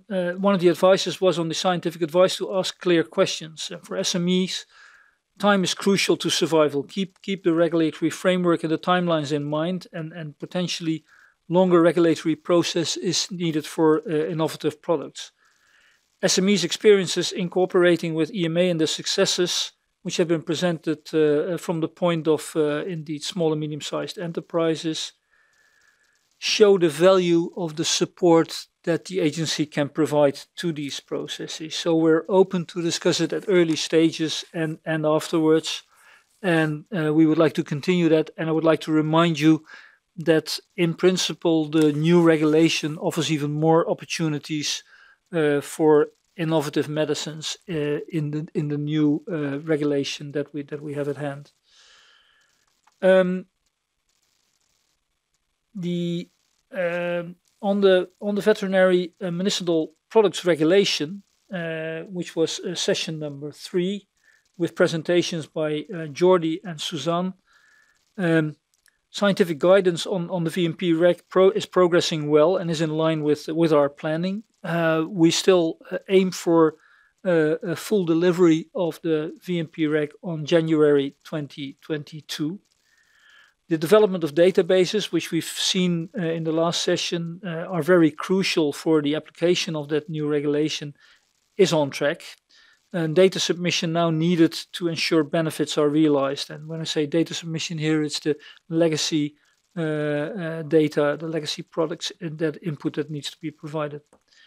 And the preparedness activities for industry should be ramping up in Q4 2022. Also in that session, and I only attended that last part, has shown a lot of interest in limited markets, and I've seen that there is a request for an additional webinar on this. I do feel that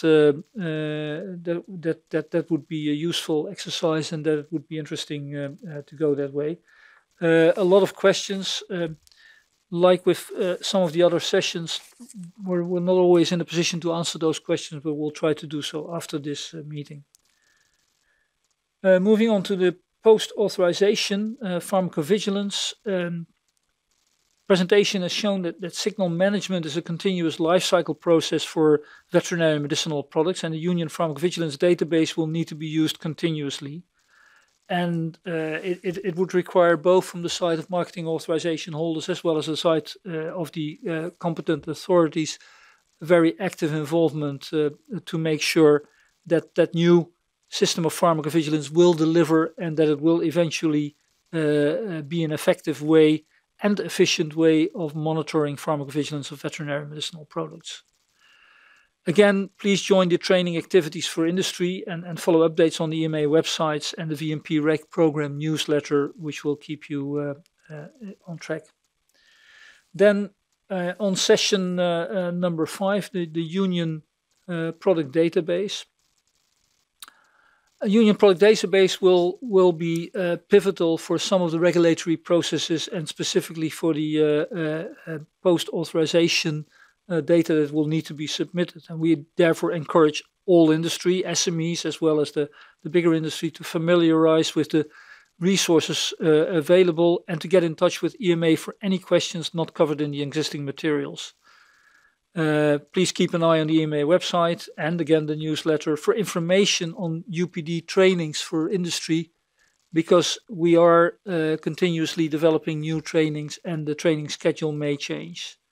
We've seen the demo provided by Anna, and I would like to thank her very much, showing the advanced stage of the UPD and the way it will work. And I think the demo provided you an excellent opportunity to see it from all sides and to see that the system, as it will go live in January 2022, can actually be expected to work. On the questions and answers for session 6, main questions on the pharmacovigilance side master file, which unfortunately we could not answer all, but where Jos has committed to make sure that the information will become available soon. And with that, I would like from my side to close today's session. I would like to thank all attendees, all presenters, all participants for their contribution. I'm not sure, Konstantinos, if you would like to say anything at the very end of this meeting. So I would like to hand over to you. Thank you, Ivo. No, very little to add. No, thank you for wrapping up. I would like to thank all the companies that are attending this event today. I mean, the event really triggered a lot of interest, which is really, really nice to see. Yes, a big thanks also to all the teams, so in the vet division and in the SME office, for putting together this program. So in this last quarter. So no, thank you very much to everybody. Okay, thank you for that, Konstantinos. And then last but not least, I would like to thank the support team that has been really pivotal in making this meeting happen. So a virtual applause for that support, and hope to see you next year.